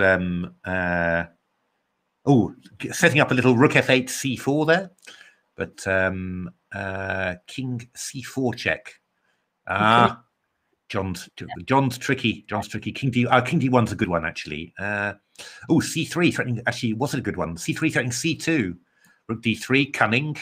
C2 King C1 and he stopped bishop A3. Bishop F8. I'm sure John's going to play bishop F8. No. Oh, I would have gone bishop F8 if I was him, but. Could still happen. Oh, rook c3. Is he going to give a rook f3 check now? King b2 and an f8. Okay, rook f5. Tricky. Oh yes, well done, John. John Spielman gets him. One's winning the rook. Indeed. The old man is still very much. I mean, he's super. I said once he gets past the opening, then he's very, very dangerous in blitz. Well, we were playing. There was this thing after the London Chess Classic where you play against all the grandmasters simultaneously, and John was the grandmaster on our table this particular year, and all the way through the game, he was like, "Well, I'm not going to tell you what to play. You can kind of play your own moves. Not my responsibility. You just play what you think." And so we'd discuss amongst the table and we'd play a move, and he'd just say if there was a major problem with it. Anyway, then we got to a position we were a bit worse. We're maybe pawn down in an endgame. Suddenly, John springs into life, and every single move has to be absolutely precise. He was right in his element on exactly which it was rook and pawn endgame, and I think we won the game in the end. It was very nice. Yeah, great player, John. So very impressive that one. So Gawain Jones also looking very impressive. He's already beaten John. No, he's not old. You're absolutely right, Mark. He's not old at all. Relatively speaking, compared to Harry Grieve, then definitely, I think. How old's Harry? Harry's about 17, 18, I think, isn't he? So Ketty has played b5. Ketty is I would say. In general, Ketty is reeling this one in slowly. got good counterplay. The queen is a little bit offside on a3, kind of, but it can't be captured, and it's actually going to be quite unpleasant, I think. So looks like Ketty is going to make it. I wonder whether she enjoyed her opening, though. I think. Oh, Nina is going for it. Nina is going to get in g5 here. So, oh, knight f3. Well, this is going to get really sharp now. This is going to get really sharp. She hasn't moved her king across. She's just kind of left that. So she's keeping her options open there. Yeah, this is interesting. This is going to get really sharp now because so black can actually take on d3 here. Are we going to go g5? We might do. And cover. Question is, yeah, trying to cover an attack on that bishop. Well, I mean, I suppose you're threatening takes, and bishop e3. That's kind of the idea. But I think maybe you could, if we could just get rid of that knight. I mean, maybe I could play knight takes d4 here. G takes h6. No, that won't work. So take on d4 now. Take on d4, and I'll probably play something like a rook c4. Can we take on d3? Oh, we can take on d3. My goodness. Okay, we'll go bishop e4 then. Yeah. And if you go gh, I mean, I might be able to take here. But I was actually thinking more about playing g6, and just leaving this block somehow. If the knight comes here, I can take it, and then yeah, if you don't have mate, then this king is going to be awkward. So I'm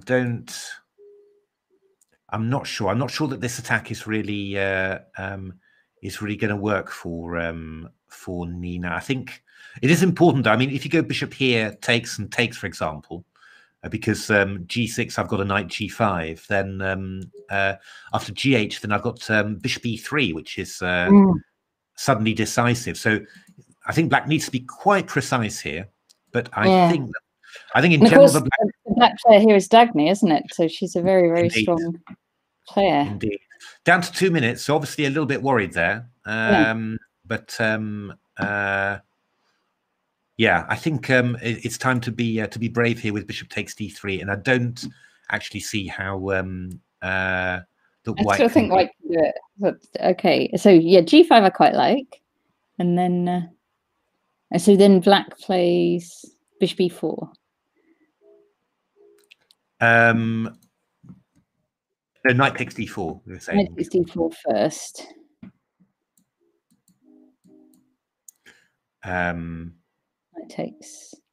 Knight takes, and then bishop e4. I thought probably. Yeah, and we still can't get that other. That's a slight problem. No, I mean, you can try a king d2 or a king. I think we've got queen b6 as well. King to e2. I can go something like rook c4. The problem is always gh. I'm playing g6. You see, so I'm sort of wondering how I'm going to break through on that king side. That's my kind of my big worry. I don't see a breakthrough there really. Yeah. Whereas this is now quite unstable. So wait. G5. G5 has been played by Mad Alien. So that's something completely different. That's interesting. I'm not 100% sure about that one because suddenly we're getting some open lines here. Takes, and queen e3. So we're covering d3 and we're threatening rook h3. Yeah, this is looking quite. But I guess, yeah. Now the problem, what you want to play, or maybe you can still do it actually, is to take. Yeah, because that one hits e6 now. Knight takes.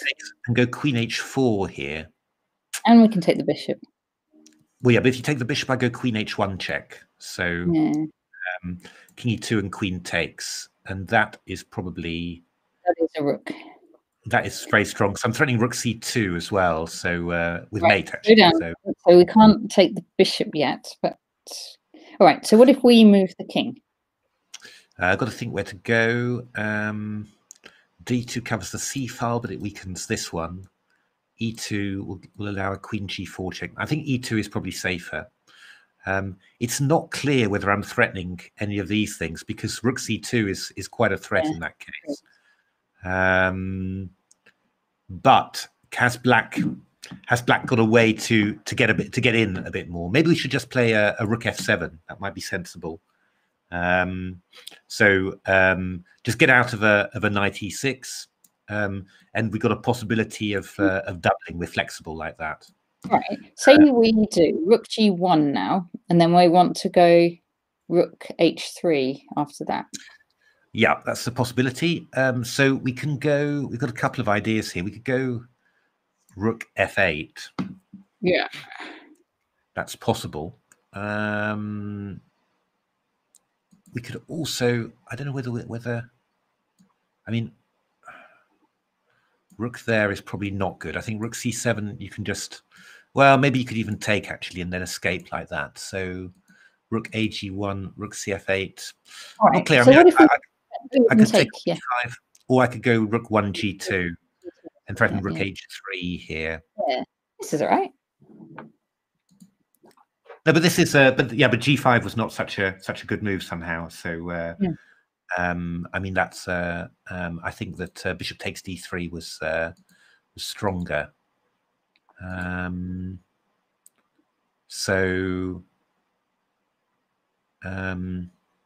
Interesting. Yeah, I mean rook h3 is coming in now. I mean, I could play a move like king g7. That might be interesting. The thing about it is that now actually this queen is now on its perfect square, you know, defending everything. So I could just play a move like bishop c5. You know, I'm playing king g7 to meet rook h3 with rook h8, but I go bishop c5. I can even think about going d4. You know, just really cementing this this bishop on there. So I think that if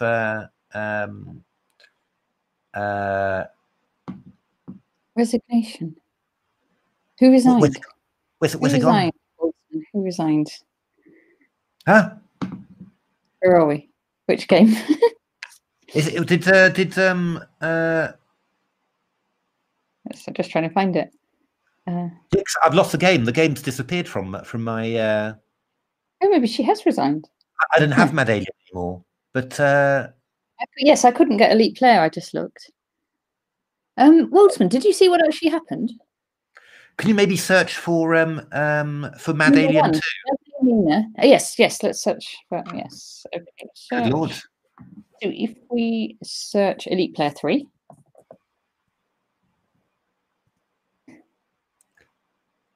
With those things, I always wonder actually whether did somebody mean to offer a draw and press the resign button instead.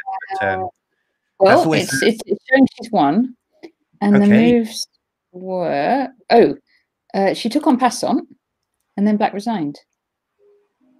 Okay. She didn't run out. No, she didn't run out of time.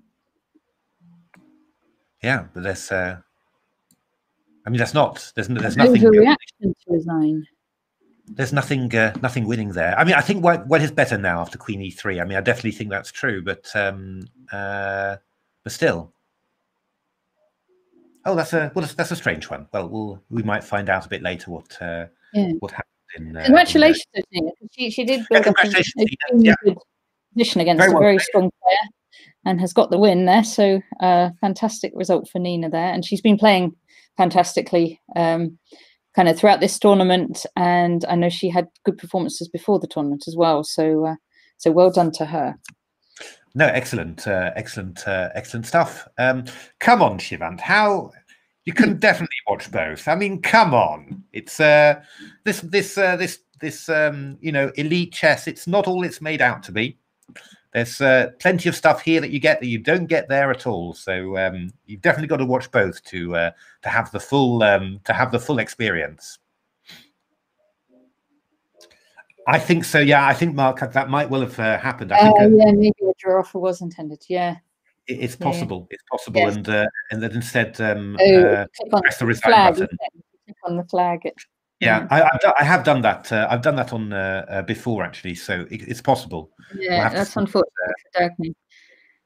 We'll have to see what happened there, but anyway, let's. We've got a Blitz game going.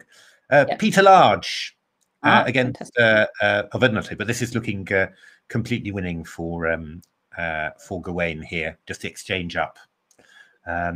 I'll skip along to a different one. Wadsey against Amit Garnasi.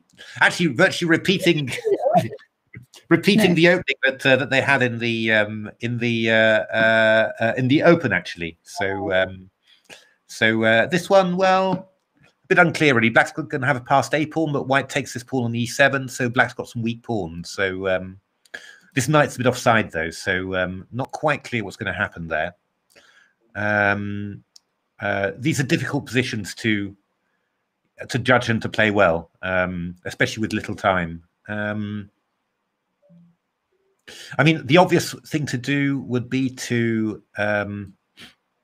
play bishop b3, I think, to try and get a5 to a4 as quickly as possible. So I protect d5, and then because this bishop is hanging, I can get in a5 quickly, a5 to a4, and then we'll see what happens with that pawn. But okay, knight d7. Oh yes, this pawn on e2, but this pawn on d5 is hanging. So this pawn on d4 is hanging. Oh, lots of things are hanging.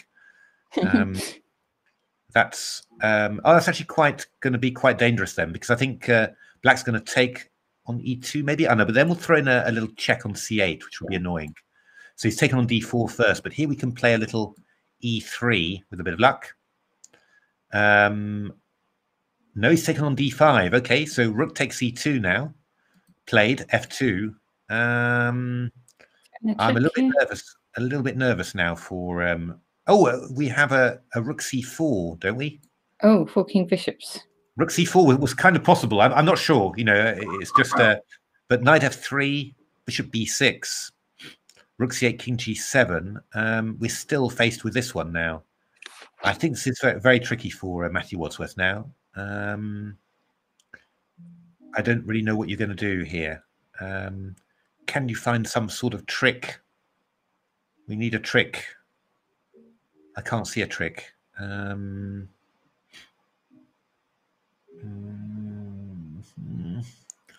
it's a difficult one. It's a very difficult one here. I don't see how you're going to stop Black just having 2 extra pawns in this position. This knight bishop combination is gorgeous. Actually, that's a sensible move. Probably just let's just try and get rid of that. I mean, bishop takes f2 followed by rook a2 is quite sensible. Rook e6 is very sneaky.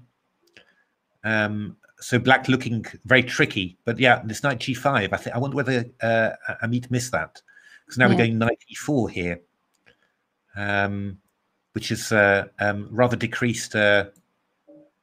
Yeah, so rook e2, but you somehow you've wasted a few moves. And White can play knight h3 now to cover. Well, there we are, Matthew going for that.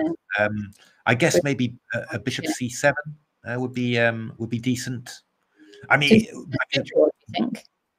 Sorry, should this be a draw or a win? No, this should be a win. This should be a win for Black, but obviously always tricky. So, well, Matthew didn't swap off the bishops. These are now rather bad. That's a good move. Taking away g5 and threatening g5. That's a good one. This knight on h3 is rook a3. Interesting. Wants to come back to a2. Very good anticipation. Knight goes back to a3. Now g5. Me doing this really, really well. a4. Pawn moves up. Bishop c5 will probably be next, I think. Bishop d4. Fair enough as well. King g3, knight f6. Black by timeout, but very good game from Amit there. Kind of relentless actually. It's very good technique in these positions. Let's look at Ketty. Ooh, this has got very sharp. Look at that. These pawns coming in. Oh, indeed! What a brilliant idea here. After rook fb8, you're sort of thinking, Black's just going to this is just going to be a bit of a routine position where Black just slowly advances. White whipped out the brilliant b4. B4. Always a good X move. takes C5 and knight F7. So This. both sides got passed pawns. My A goodness. and D pawns against C and D Well, pawns. Who is better and why? Actually, I'm not sure. I think after knight B4, then I mean rook A4, we go rook B1. Not clear that the black's better anymore.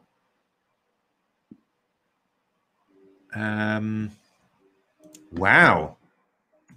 What a turnaround. This could be, I mean, I think knight b4 is quite strong here because rook there, Yeah. we go rook here, and rook a8, threatening rook b4. We go rook a2. But then I'm threatening c6 and bishop b5. Yeah. Or even, you know, simply bishop d3 to c2. Bishop in somehow, doesn't she? Yeah, I mean, I think it's if you go something like knight g5 here, then we can start doing a little c6 and d6, you know, and these are very dangerous. They're very far advanced, aren't they? Those pawns. You know, I don't know. This has gone a complete mess. You know, this could be any of three results basically. So well fought, Lara G. Oh, what has happened here? But Lara G went c6, bishop e8. Oh, I'm less keen on that one because now blockade, yes. Now we've got the blockade here. Yeah, no, but I think this is oh no, I think this is wrong. I think this is yeah, Ketty straight away moving knight to d6, attacking e4 here. So I think knight b4, it was anybody's game there, I think. But now I think Ketty is gonna win this one, I think. You know, rook's gonna come to a4. And you know, we're going to bring the king to c7, hold it all, and then line up on the e4 pawn. I mean, I think long term this should be very good here. Oh, that was an amazing moment. Chess Queen Aurora Tashika against Trisha. Look at the black pieces coming in here. The blacks are rook up, and the black pieces are zooming all over the white position. So it's looking very, very good for Trisha. Very good for Trisha there. Well, she's a very strong player. She looks like she'll convert that one. So Alice L against Zoe. Well, white did get the knight onto f5, but Zoe's going to aim to get the rook over to the h file. I think I kind of, if I was you couldn't take on. Oh, yeah, double rooks and take on g3, I suppose. At that. Yeah, I mean, I think if I was white, I'd be looking at queen g4 here. I'm threatening knight h4 check with a discovered attack on there. Okay, knight f6. Then I go knight h4 check. My queen's defended. Well, for how long is the question? Yeah. I've got queen g5 and rook h4 check. Rook h4. I've got rook f6 check. Yeah. Okay. Fair enough. Rook f6 check followed by queen d7. So that could be very, very dangerous here. Now I think the problem is survive. I mean, you can play f6, which is horrifically risky. Knight h4, but you can come to there. Yeah. Why not? Just do it. I don't know. I mean, at the very least, I mean, you must have more. I would have thought maybe rook f5 is dangerous or something. I mean, you could even take get the queens off like that and then play c5, which is a very, very good ending. Scottish player Alice Lampard here. That's right. Yeah, that's right. She the tops. Oh no, of course she's not the top Scot. Ketty's the top Scot. Indeed. Number 2 Scot. So we've got Hannah O'Reilly against Raylin. Ooh, things have happened here. So interesting. I thought after war, I thought Raylin might take on b4. Whoops, sorry. I thought Raylin might take on b4 because she's got the a file there. So you know, normally you do indeed you try and keep everything close, you know, in these positions. But I thought that maybe taking on b4 there and having the a file, you know, a3, those sort of squares would be even a1 actually, you know, would be quite nice actually. But that didn't happen. So now we've got this position. Yeah, quite an unclear one, really. This white king's a little bit dodgy, but hard to break through because white's quite solid here. Bishop f6 is a good, looks like a good continuation. Maybe going to just put the bishop on d4 in this great square and just try it. And of course, I think at some stage you're going to try and get your rook over to g7 somehow, you know, and which gives you some extra attacking chances. I mean, queen coming over to h6 is another one because this f4 pawn is a little bit weak. But yeah, I mean, this is a tough position. White's quite well entrenched there, so I think it's black for choice, but not easy to yeah, not going to be easy to make anything of this one. So it's going to be a tight struggle, and 3 minutes against 2, so it's definitely hotting up there. Thin Frog against the Curious Parrot. So this was this King's Gambit that turned into an equal position, and well, black's done very well, got an extra pawn there. So this is quite good winning chances for black with a passed d pawn like this. So king and knight, king, knight, and pawn endings are rather similar in style to king and pawn endings. So yeah, I'd say this was good winning chances. The extra pawn. Let's have a look. Just forgive me. I've got to leave for about 5 minutes to assist my parents with something. Sure. So it's this is Florence Wilson against Susan Barron. Shall I'll share. Okay, if you share your screen, then we can just come up. Are you in there? I'll stop my screen sharing. Wait. I've stopped my screen sharing, and then you can share yours, and I'll take that over. Okay, so if we go closer. Sorry about this, guys. It's just I'm helping my parents out because they're a little bit poorly at the moment, so just helping them out with the supermarket deliveries. I will be right back. 1 minute, Matthew. Do you want to just share your screen again? Because mine's not doing it. No worries. Unless that Floating game's over. I'll get a game up and then we can do it live. There we are. It's done. Here we are. Well, you can follow this one for a while. I'll be right back. We'll be back in 5 seconds. So it's this is. Or do you want to follow Docky against John Spielman? Let's do that. Let's do Docky against. There we are. Docky against John Spielman. Here we come. I'll be right back.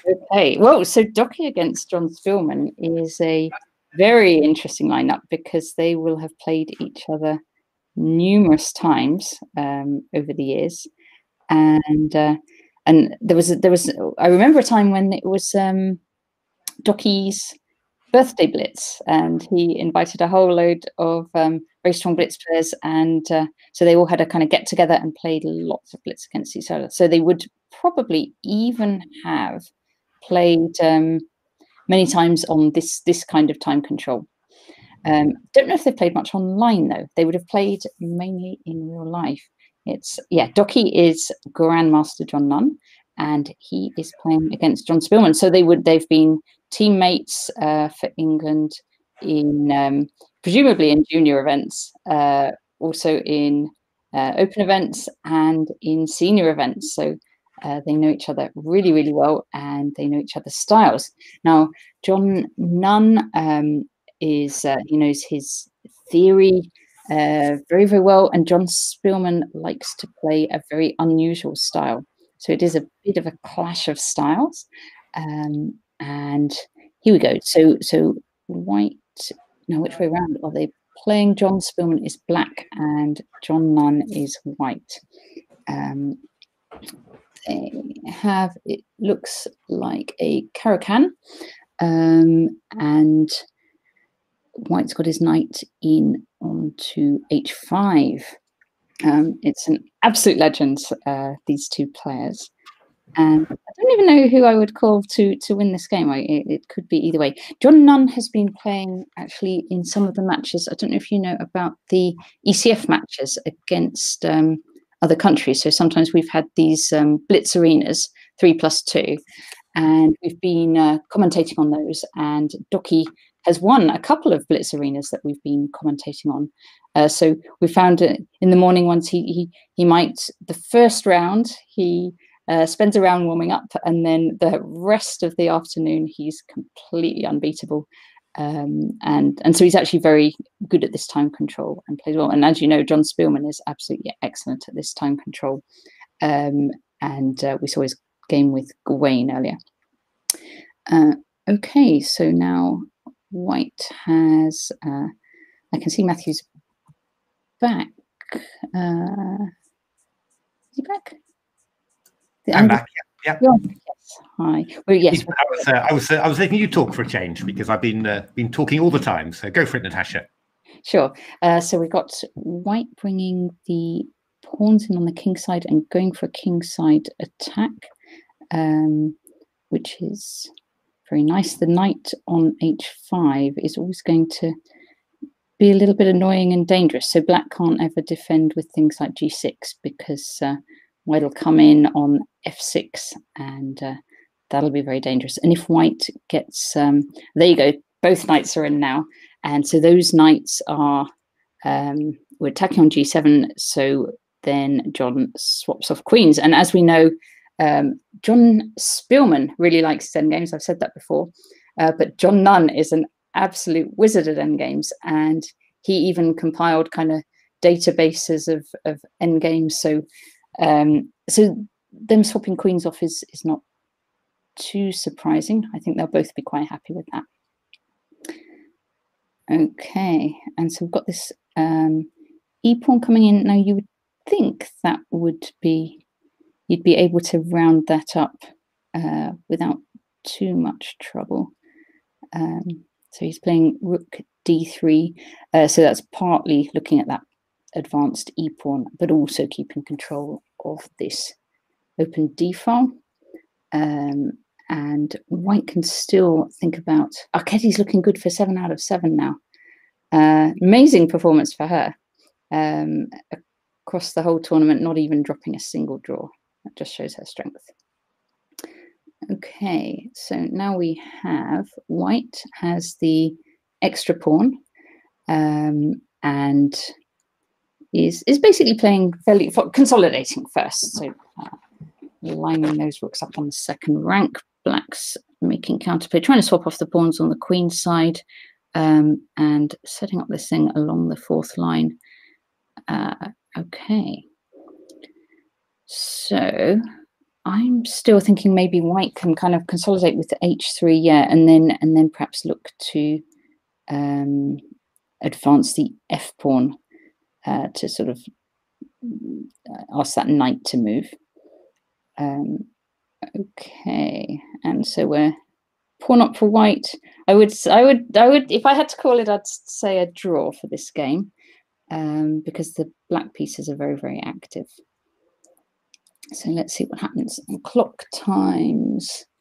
John Spielman's got a little bit more time on the clock. He's got 1:22, and John Nunn 27. So okay, John Nunn's sort of gradually pushing forwards, and Black centralizing all his pieces. Oh, there's a fork in on e4, so draw seems likely. Crowd thinks draw. I think a draw. Let's see. Actually, he missed knight d3 check. He could have played knight d3 takes f4, but forking, but doesn't matter. I think yeah. Maybe just repeat.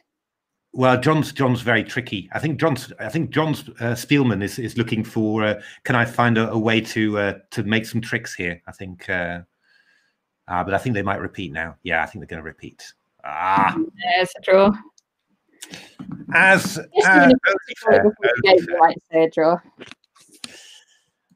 Let's have a quick look at Ketty then. Yeah, this is looking quite. Yes, I am here. I am here. This is looking pretty good for Ketty. Not 100% easy with those passed pawns, but the problem is that this one is a big target, and long run it's going to be hard. I mean, if you go something like King F3, then maybe I can play a move like Rook H8, you know, and you just end up getting stretched all over the board somehow. You know, I mean, that's kind of the problem. So, and if you defend with Rook H1, then the pawn can advance with B4. It's that sort of thing that you can't, you just find it hard. But King B6 was played by Ketty. Maybe she's going to come with King A5, actually, just be a bit careful and just try and, yeah, you could also, you know, you could also just wait for a mistake from white, you know, because this is a very hard position for white to defend. So just playing, you know, cautiously around, and maybe now a move like King A5, for example, is pretty good technique as well. So this move Rook B4 is defending E4 here. So yeah, Rook H8 is sensible. I mean, the thing is, Ketty doesn't. There's not much time for both players, so you know, it's a little bit. It's not easy. It's not easy. It's not trivial for black, but maybe black's going to play King C5 now. Yeah, and actually white's struggling a bit now to find a move. Make a move. Yeah. If the bishop moves, you could maybe come in and block off the line to the pawn. Yeah, I mean, bishop here is probably the best, I guess. Or King G4. Okay, that's not a bad waiting move either. Yeah, you could play Bishop H5 check and then try and go Rook H6 to G6. That's not impossible. I wonder whether Ketty's going to try and do that. Rook H6. Raelian's won. Raelian wins. Whoa, let's have a look. It was looking like there was still a lot to happen in that game, wasn't it? Indeed. Oh, but so annoying they disappear from your list when like that. But well done, Raelian. Well done. Fantastic. Bishop to D1 to A4. I'm not sure about that one. The bishop was so well placed on this diagonal, attacking this pawn. I'm not quite sure what the bishop's doing on this square. It's also, I mean, see, you know, you're much more likely to be able to push this pawn now with. I'm not 100% happy with it, but maybe Ketty's also looking to play something like King D4 at some stage. I mean, this is very difficult for white to defend. I mean, you know, practically this is quite difficult. Rook C1 now. I think King D4 is going to happen. I think this is Ketty's plan. Indeed. So she's looking for this one. The only problem is now that if you take this one, then takes and D6 happens. And I mean, it's quite dangerous, this. So I don't think you can do this. Maybe Bishop B3 now, maybe, and then bring the bishop to C4. That's a good one. That's a good one, I think. Bishop B3. That should be pretty good. Because if C7, then we can block off the C file with C4 and there's no danger. That's quite a good one. Bring the bishop round here. So actually, I mean, yeah, even Bishop A2 would be possible. Bishop A2 and pick up E4, but this feels safer somehow because then you can move the king back to C5 and play B4. You know, just no worries whatsoever. So looking very, very good for Ketty there. Let's have a look at this one. King E4. Don't we have G6 here, actually? We do. Wow, it's going to be sharp, this one. So I guess we should take this one. So this is Georgia Headlong against Kate Walker. Rook C7, that's a bit risky. I could take that one simply, I think. Could you just go G? But I think it's... I don't know. I can go. Rook takes F7 is also decent. So, are you going to take that and go Rook F8? Maybe that's maybe still okay like that. I mean, Rook C4 and B4 is way too much, I think. I mean, no. I think it's too much. I think you should really just take on here and then go rook f8 afterwards and try and hold it that way. So now we'll then liquidate down to what? Oh, c4! My goodness. Okay. So what do we do? Yeah. Well, king a5 now is happening. So yeah, I'm not quite sure what you're doing here now. I mean, b4 is sort of vaguely possible, but then you go rook a4, rook c5, check king a6. I mean, the king's stuck on the corner, but you're not going to get him. And the big problem is that after b4, rook a4, something like rook c5, check king a6, you're pinned across here. So you've even got to waste an extra tempo, you know, and after king f3 or something, or maybe king d5, well, I'll go g7. And I mean, you know, this is rook f8 is threatened here. So I mean, Lord knows what's happening here. It's really I think the white's actually doing quite well. Well, let's just swap the board around. It's just easier to see like that. So rook a8 check will go king b6. Probably. Oh, we could even take on b5 actually, because rook a8's been played. So whoops, king b5 now, and all of a sudden, all of the pawns are dropping. Yeah.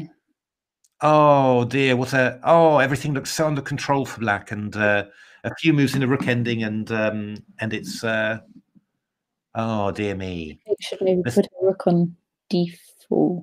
Yeah, but it's bad. Just have a look at Ketty here. So yeah, she lost one of her pawns, but she's now got a king in a great square, and the bishop on b1 is passive. And actually, black's simply going to go rook here and takes there, and of course this knight on d6 is holding all these pawns. So I think that's going to be good enough. I suppose the only thing that you've got to watch out for, rook a3, rook a1 rather, that should work out, shouldn't it? Rook a1, rook takes, rook take, rook here.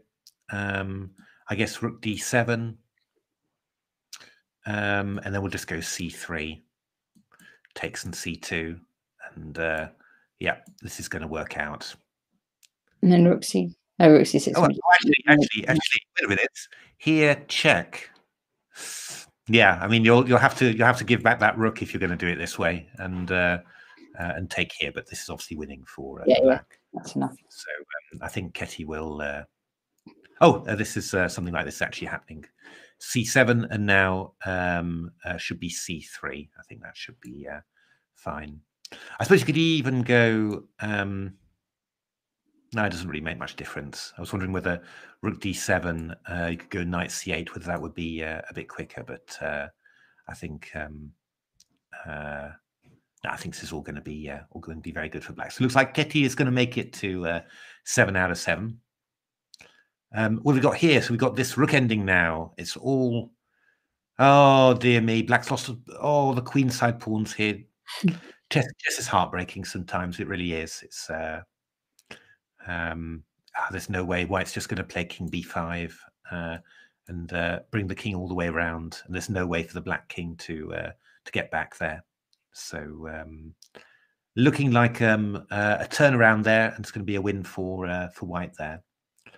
And it looks like Ketty has won there. Oh no, not yet. Still thinking. Has played c3, so expecting this to happen very soon.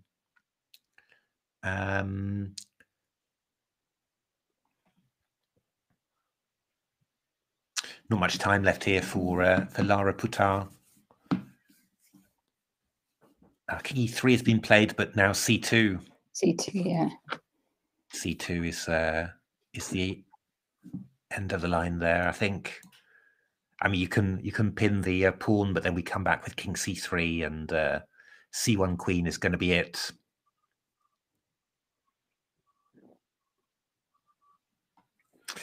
Now, important for Ketevan not to press the wrong button, not to press not to press the draw or the resigns button.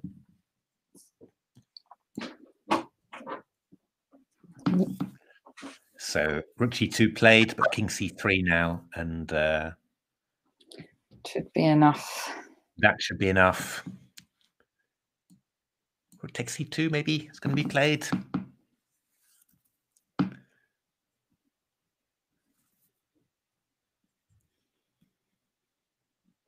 it's been a really tough fight, and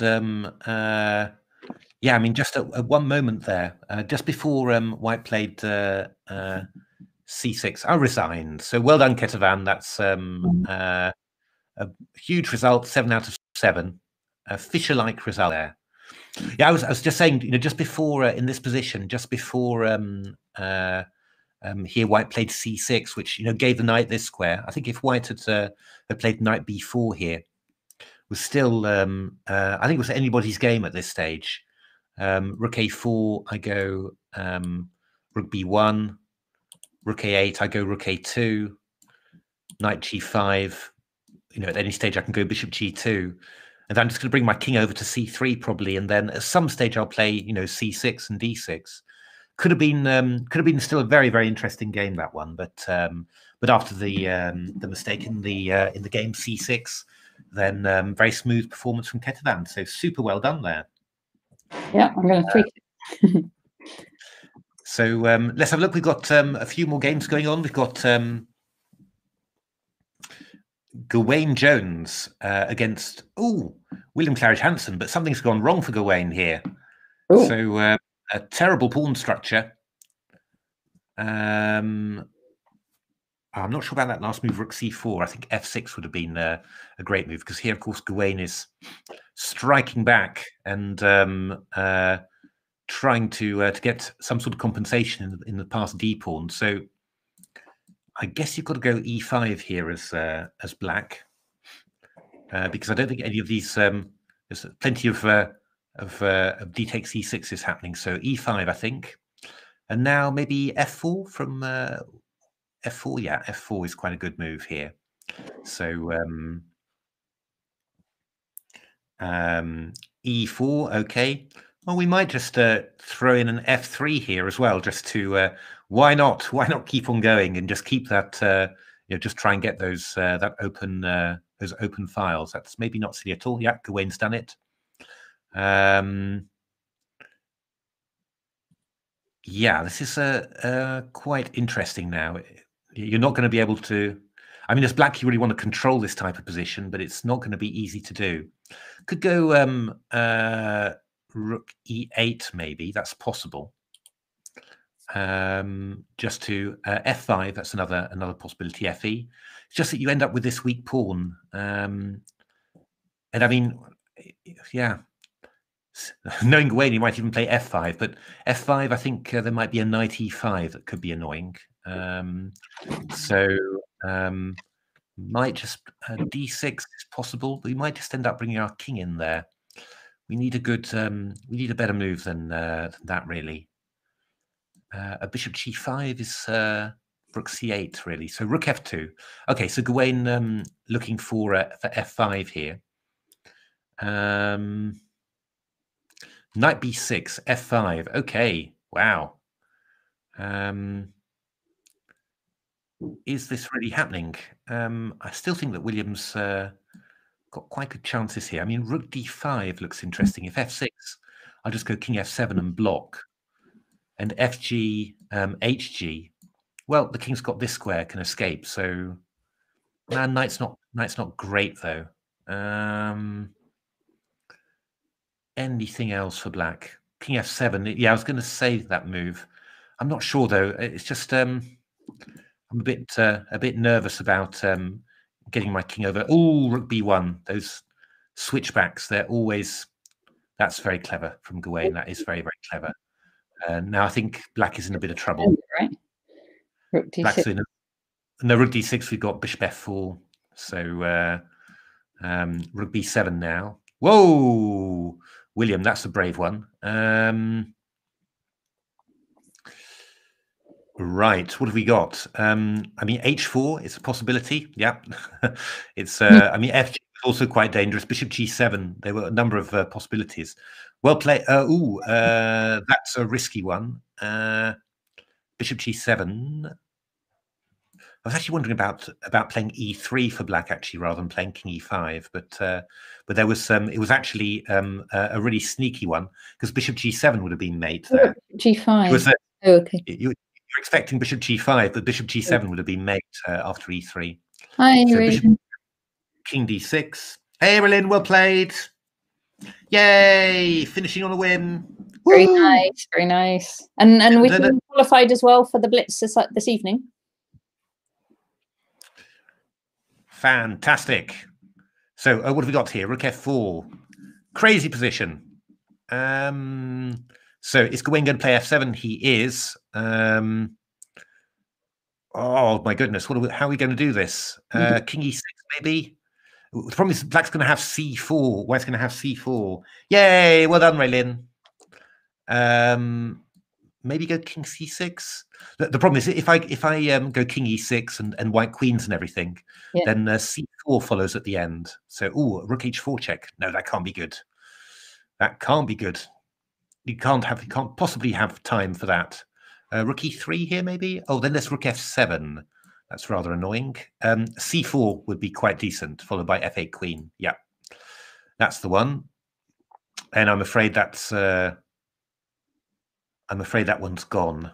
William had such a good position, but and I think C takes D5 now and King F4, and that's it. Yeah, it's gone. Well done, Gawain. How do we know? I'm going to just check on the scores of the tournament. Does it? I guess. Good Lord. Matthew Wadsworth against Richard Pert. So, looking very good for White here. Swapping off to Matthew Wadsworth, trying to swap off, but Queen E8. And then we're going to escape with Bishop C5, aren't we? Or Bishop E3. Oh, Gawain. Okay, so F4. We've got Gawain on 7. Okay. Going into round 9, so he'll be on 8 now. And he's a 1.5 clear from John Spielman, who's on 5.5, who's playing Nick Pert on 4. And then Amit Ghazi and John Nunn, Docky, are both on 4 out of 4. And then Ezra Kirk also on 4 against Mikhail Sadiq on 4. Matthew Wadsworth 3.5, Richard Pert 3.5. And then my goodness. Look at this one. This was so it looked so winning for Matthew. Oh, Queen B5. Queen B5 was mate. Queen B5 was mate. Yeah. Oh no. I don't know whether you win this one with White. I'm not very sure about that, to be honest. Oh my goodness me. No, why Knight D5? Why would you do that? Just stayed with King D3. This is just lost now. F5. Setting up a bit of a fork there. But I think we move the king back. Queen C1 is fine. F6 now.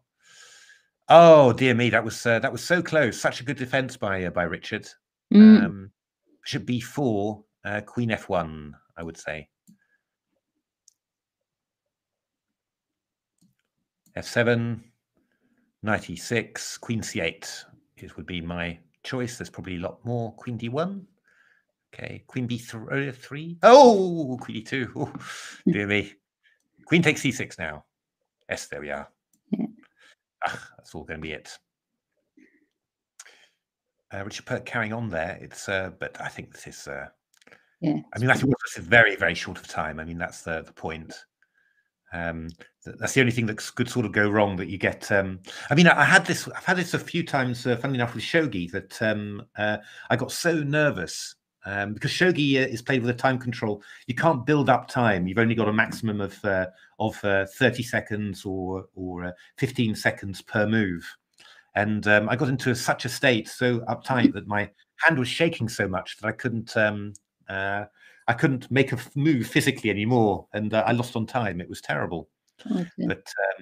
But anyway, so was this the last round actually of the Blitz? No, one more round. So let's one more round. Okay. So this is round 8 of 9. Okay, so we're going to be in. But I guess there's Shreyas. We could check in on Shreyas Royale, and I'm not sure whether any of the games will still be going for this round though. I think they're all finished by now. So he's killer. What is Shreyas? Killer M, and then some numbers, isn't he? Yeah, I've got 3,000 in my mind, but I will find it properly. Egyptian Han. Yes, Egyptian Han is very good. 3,000. it's a very good. It's a very good. He's no, so I think they've finished for this round. So, oh well, we're going to catch the last round of the Blitz final. Fantastic. And Andrew Brett, yeah, it was GM Norwich, whatever it was. That was Andrew Brett. GM Norfolk. Shogi themed film, no success, no success. It's they're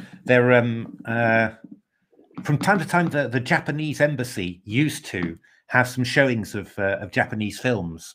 So and I've seen an advert once for a shogi themed film, but those sort of things aren't going to happen anymore, of course. So it's yeah, no, I'd absolutely love to do that. I've looked really all over the place to try and get hold of some of them, but it just doesn't seem to be there. And of course, there's a shogi, like there's the Go.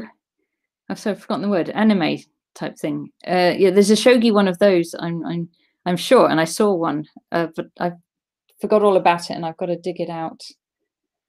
This will be over a year ago. I mean, the thing is, of course, is that it would be great to get a Japanese film, but I really would like it with English subtitles as well. So it's that's the. So I was looking at some to see whether from Amazon Japan. Actually, I was having a look because they're incredible. They can get all sorts of stuff. I actually got a book on Alpha Zero from Amazon Japan, written in Japanese, but I just sort of thought, well, I mean, why not read it yet? It's no, it's not. That's not the point. But it was just to have another book about Alpha Zero, because I think there's only been ours and this one. Yeah, but I mean, you have to have it in English subtitles, and yeah. I haven't been able to find anything like that, but I will keep on looking, because I really would love to do that. It's Japanese culture is really it's really amazing. Just so many nice facets to it that are different from from ours, and some amazing things. Some amazing games, of course, which is how you really get into it. So now just waiting for these games to start. It's women's finished now. I'll give a rundown of the results. March comes like a lion. Ooh. Yeah, women's games are all finished. So Ketty won, Nina won, Trisha converted that game against Tashika. It was looking good. Olivia Smith beat Maria Emelianova. I thought Maria's position was looking good at one point there, if I'm remembering it right. Alice won against Zoe Varney. Imogen won against Julie O. Raylin won. Curious Parrot won that endgame. And Georgia, we saw the Rook and Pawn ending. And Florence won against Suzanne Barry, sorry. Yeah, so the two, I don't think we caught the end of Olivia Smith and Alice Lampard. Both of those were white wins in the end.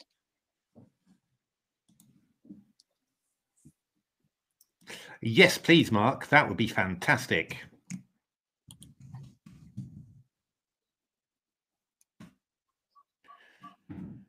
So Ketty won. Do you have any idea who came second? Yep. So second. So Nina got 5 points. Trisha on 4.5. Dagny on 4.5, Lara on 4.5. Actually, it's easier if I look at this ranking list. So yeah, so Ketty first, Nina in second. Wow, well done. Place between Dagny, Trisha, and Olivia. Fantastic, wonderful. So yeah, I mean, some the experienced players, of course, towards the top as well. Ketty, of course, far ahead, but lots of juniors at the top as well. So fantastic, really good. It's now still waiting for this last round to start of the Blitz. Can just have a look. Oh, any interesting games there? Well, this was quite a good finish. Richard Pert beating Peter Large. So I am Peter Large, well known from the English weekend circuit. When I was 9 or 10, so sort of 1984, 1985, he was playing all the time on the English weekend circuit. A You lot of Highbury quick play a lot of times. exactly. I played him there a few times indeed. It was every month at least, wasn't it? And he was always there. Yeah, I played him there many times, and a very good player, very good technique and all that. Not a chess professional, but became an IM and has started playing again, playing in your area, Natasha, I believe, Epsom. Yes, I think he lives near there. Ah, we've got Verdanote last round playing Barcelonsky. That's Michael Sedkish. I don't know who I don't know as a player actually, but we're going to get a King's Indian because Gawain he either plays Benko or King's Indian in the in Blitz games. Knight BD7, avoid his move order there, avoiding the exchange of queens after E5 d takes E5. Bishop G5 rather unusual. I think Bishop H4. We'll see what Gawain does. G5 maybe, C6 also possible. G5. Knight H5 maybe. I think that wouldn't be if it is actually possible. I think it is actually possible. Yeah. So yeah, we've got this weakness on F5, but we've got maybe Knight G3, maybe Knight F4, and White's got to work out what to do with this D4 square, because I mean D4 is a little bit weakened because the bishop's moved over here. Have a quick look at John Spielman, the opening. John Spielman against Amit Ghazi. So John playing one of his favourite vegetal systems, which is Bishop G5 against the King's Indian, and then playing E3 rather than E4. So just trying to keep it solid. And actually, as we mentioned during Rosalind's game, actually, that against systems where you put the bishop out early together with C4, then C5 systems are often quite effective. You know, just the bishop comes across here, and this bishop is not protecting any of these queenside squares.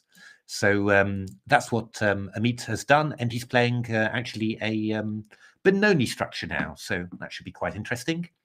Let's go back to Gawain, see what's happening. He's got his knight in on F4 now. Indeed, and I think he's going to look to bring it round maybe to D4 afterwards. So that's looking quite a good opening. I'm expecting probably C6 now. Oh, Knight C5 first. Yeah, no worries about that. That knight's going to come into D4 here. So Knight to E6. Knight C2. Yeah, Knight D4 is possible. Probably C6 first, I think, just to make sure that White can't bring a knight. Oh, no, okay. So I was actually wondering slightly about, could we maybe take his, looks very ugly, and then go Knight D5? Just what I was wondering about there. Just to try and break that pressure. Otherwise, this is looking quite... I think this is maybe your one opportunity to get rid of this guy. Otherwise, I'm not quite sure you ever will. Look, John Spielman against Amit Ghazi. So this pawn looking weak, as always, in the modern Benoni. Actually, that's going to be a little problem to defend it, because we've got Knight C4 coming in afterwards. Maybe we do have to play Knight E5 in this position. If we get hit by F4, it's annoying, but at least we can come back to D7. Because I'm not quite sure how else you defend. If you go Bishop F8, I'll go Knight C4 here, attack D6. Oh, Gawain's taking a pawn now. Pawn up. Oh, nabbed a pawn. My goodness. Too. So, and actually there's this one as well. This is looking very, very good, very, very quickly for Gawain. Queen D5, C6, automatic move. I think it's only going to get worse for for White. This, I'm afraid. Queen C5 maybe, but we'll probably go Bishop E6. So Queen D8. Okay, Rook D8. But Black in complete control here. Bishop E6 coming in, and so Knight E3, Bishop F8. That's a very good move, stopping the pawn from advancing. Maybe looking to bring the bishop into C5. If you're going to chase it away with Rook B1, we're going to play the knight over to D3. There's a Sicilian, or Harry Grieve, to be more fair, has gone into a Sicilian against Docky. Docky. I can't see Docky at the moment, so let me just serve. Docky 1. Yes. Where is Docky 1? Here we are. Okay, so we've got this open Sicilian. White's played knight b6, rook d8. Now, normally you'd say that e5 really has to be the move there. If bishop f3, maybe we take with, I'm going to take back with a pawn on f3, I think, if you do that. gf3, indeed, just to keep the knight away from there. And if you go something like knight h5, which I think is probably indicated, then we're going to play f5. Okay, let's. I'd expect f5 as a move here now, and well, it's all a bit of a question, really. Can Black castle? This is a big question. We might actually just have f6 against if Black castles. Let me just check that one. If f5 castles, we might have f6 here, because if gf, I can go queen g4 check, and knight g7, I've got bishop h6, which actually wins. The only question is whether something like king h8 here, do we have a move like bishop c5 or something, you know, when this knight, but I think you go knight c4 in this position, and you're doing all right. So I think that f5 actually looks quite strong for Docky. f6, he's played f6. Docky doesn't miss his tactics. So this is quite worrying. Now, I'm not quite sure. I think I'll go gf. Okay, knight f6. Takes. I guess, well, the thing is b4 is hanging, which was, I thought was a shame to lose another pawn. But maybe, at least you keep your king safe. You're going to get in d5. Queen d6, that's even more, that is maybe even more awkward. Now, Black doesn't want to exchange off queens. So queen c2. And I guess Docky's going to take on d7 now. So, but okay. I mean, maybe Black just have to grab the pawn on b2 and hope for the best. That is possible. I mean, there's a lot of things hanging here for both sides. Oh, bishop h4. Okay, that's a clever one. I think he was probably slightly worried that bishop b2, you might go something like queen g3. That was, but this is queen g6. Okay, but now king h1 here, and this is looking. Oh, rook g2 even stronger. Bishop d4, I think, is going to come in soon. Bishop h6 is also very, very strong. Bishop h6 is very good. Oh, queen b4 even. Docky not even bothering. Docky's just taking the bishop on h4 and the rook on f8. And Gawain Jones won that very quickly. So he's 9 out of 9 for Gawain, isn't it? Wow, that is a good result. Okay, so Docky winning this clearly. I think queen f6 is going to come in here, or bishop f6 even, whichever you want to do. Let's just have a quick look at John Spielman against Amit Ghazi. Yeah. So John is a pawn up, but queen a2 now, I guess, just would be a decent idea. Queen c2, sorry, even better actually, stopping bishop c7 there. Not going to be easy for John to make something of this. So now Amit's going to take this pawn. Now the question is, can you emerge and do something? You've got to hit the knight. Oh, queen d4. Is this going to be anything at all? I wouldn't have thought so, really. Oh, knight e2. That's a bit risky. Bishop e5. Oh, but you're stopping the king from coming out. Actually, that was probably a good move. That was just, but it's a bit risky, you know. Just you sort of say, oh, you know, put your knight back, you know, and then you're not going to get it trapped. But quite a sharp ending this, because bishop g7, excellent. If you, oh, knight c5. What's he doing? What was that idea? Oh no, this is not good. Bishop g7 now. Stopping knight c3. Okay, bishop e3. Oh, that was a big mistake from strange mistake from Amit there. Because now White's just got a passed h pawn here. Oh, g5. That's a good idea. So still very good, but going to be a little bit more, because if you manage to liquidate the knight and pawn for these two pawns, that's all you need to do. The resulting position's a draw. with this colour bishop and this pawn on b7 and pawn on b6. So that is a draw. So easier said than done to reach it, but that is a draw. 93. F5. I know. Oh, he's getting a bit drawn away there, but you never know. Knight d5. Let's have a look. It's all you need. All you need. Knight f6 check. King g5. Oh, king h4. Okay, so John has triangulated. My goodness, at this speed. King f3 now. G5 will take. Oh, king g4, king e6. That's strange. That's a strange move. We go knight e3 now. Yeah. Knight f5. This should be drawn. Knight e3. You can't stop us going knight c4. Wow, a meet. Well held. Well held. Well held. Or knight a5 even, if you're playing for the win. No, okay. So there we are, draw. Well played, both players. That was excellent effort from Amit to hold that. Wonderful. So Gawain Jones wins. Peter Large is a great name. Gawain Jones wins the Blitz with 9 out of 9. A fantastic performance, because there were some very good Blitz players in there. So yeah, I mean, just well played, Gawain. So that was it. We saw the women's championship being won amazingly convincingly by Ketevan with 7 out of 7.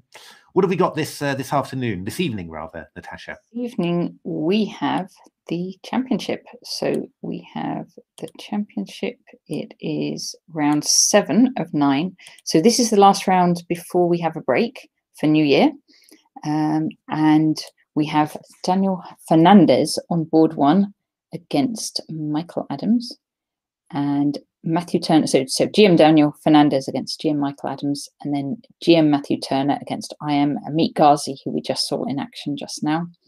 Then we have Grigor Toshek against Matthew Wadsworth, and we have Bogdan Lalic against Mohammed Ayan Ismail, which is Diamond, if I remember correctly. Ooh, look at board 5. Look at board 5. And board 5, we have, if I just go back, we have Tom Villiers against Tristan Cox. So this is attack rock draw. Yes. Thank you, Caroline. And then Peter Finn, Thomas Gorman, and Harry Grieve against Julia Volovich on board 7. Okay, looking further down, we have one we're going to watch is also Tashika Aurora against Oscar Idol. We saw from the stream today that Oscar and Tashika play similar openings and are also both tactical players, so that should be a very interesting matchup too. Okay, so we're looking forward to it, and we will see you again this evening. We will start from 6:50, games starting at 7. Fantastic. Thanks very much for watching, and see you this evening. Thank you for watching.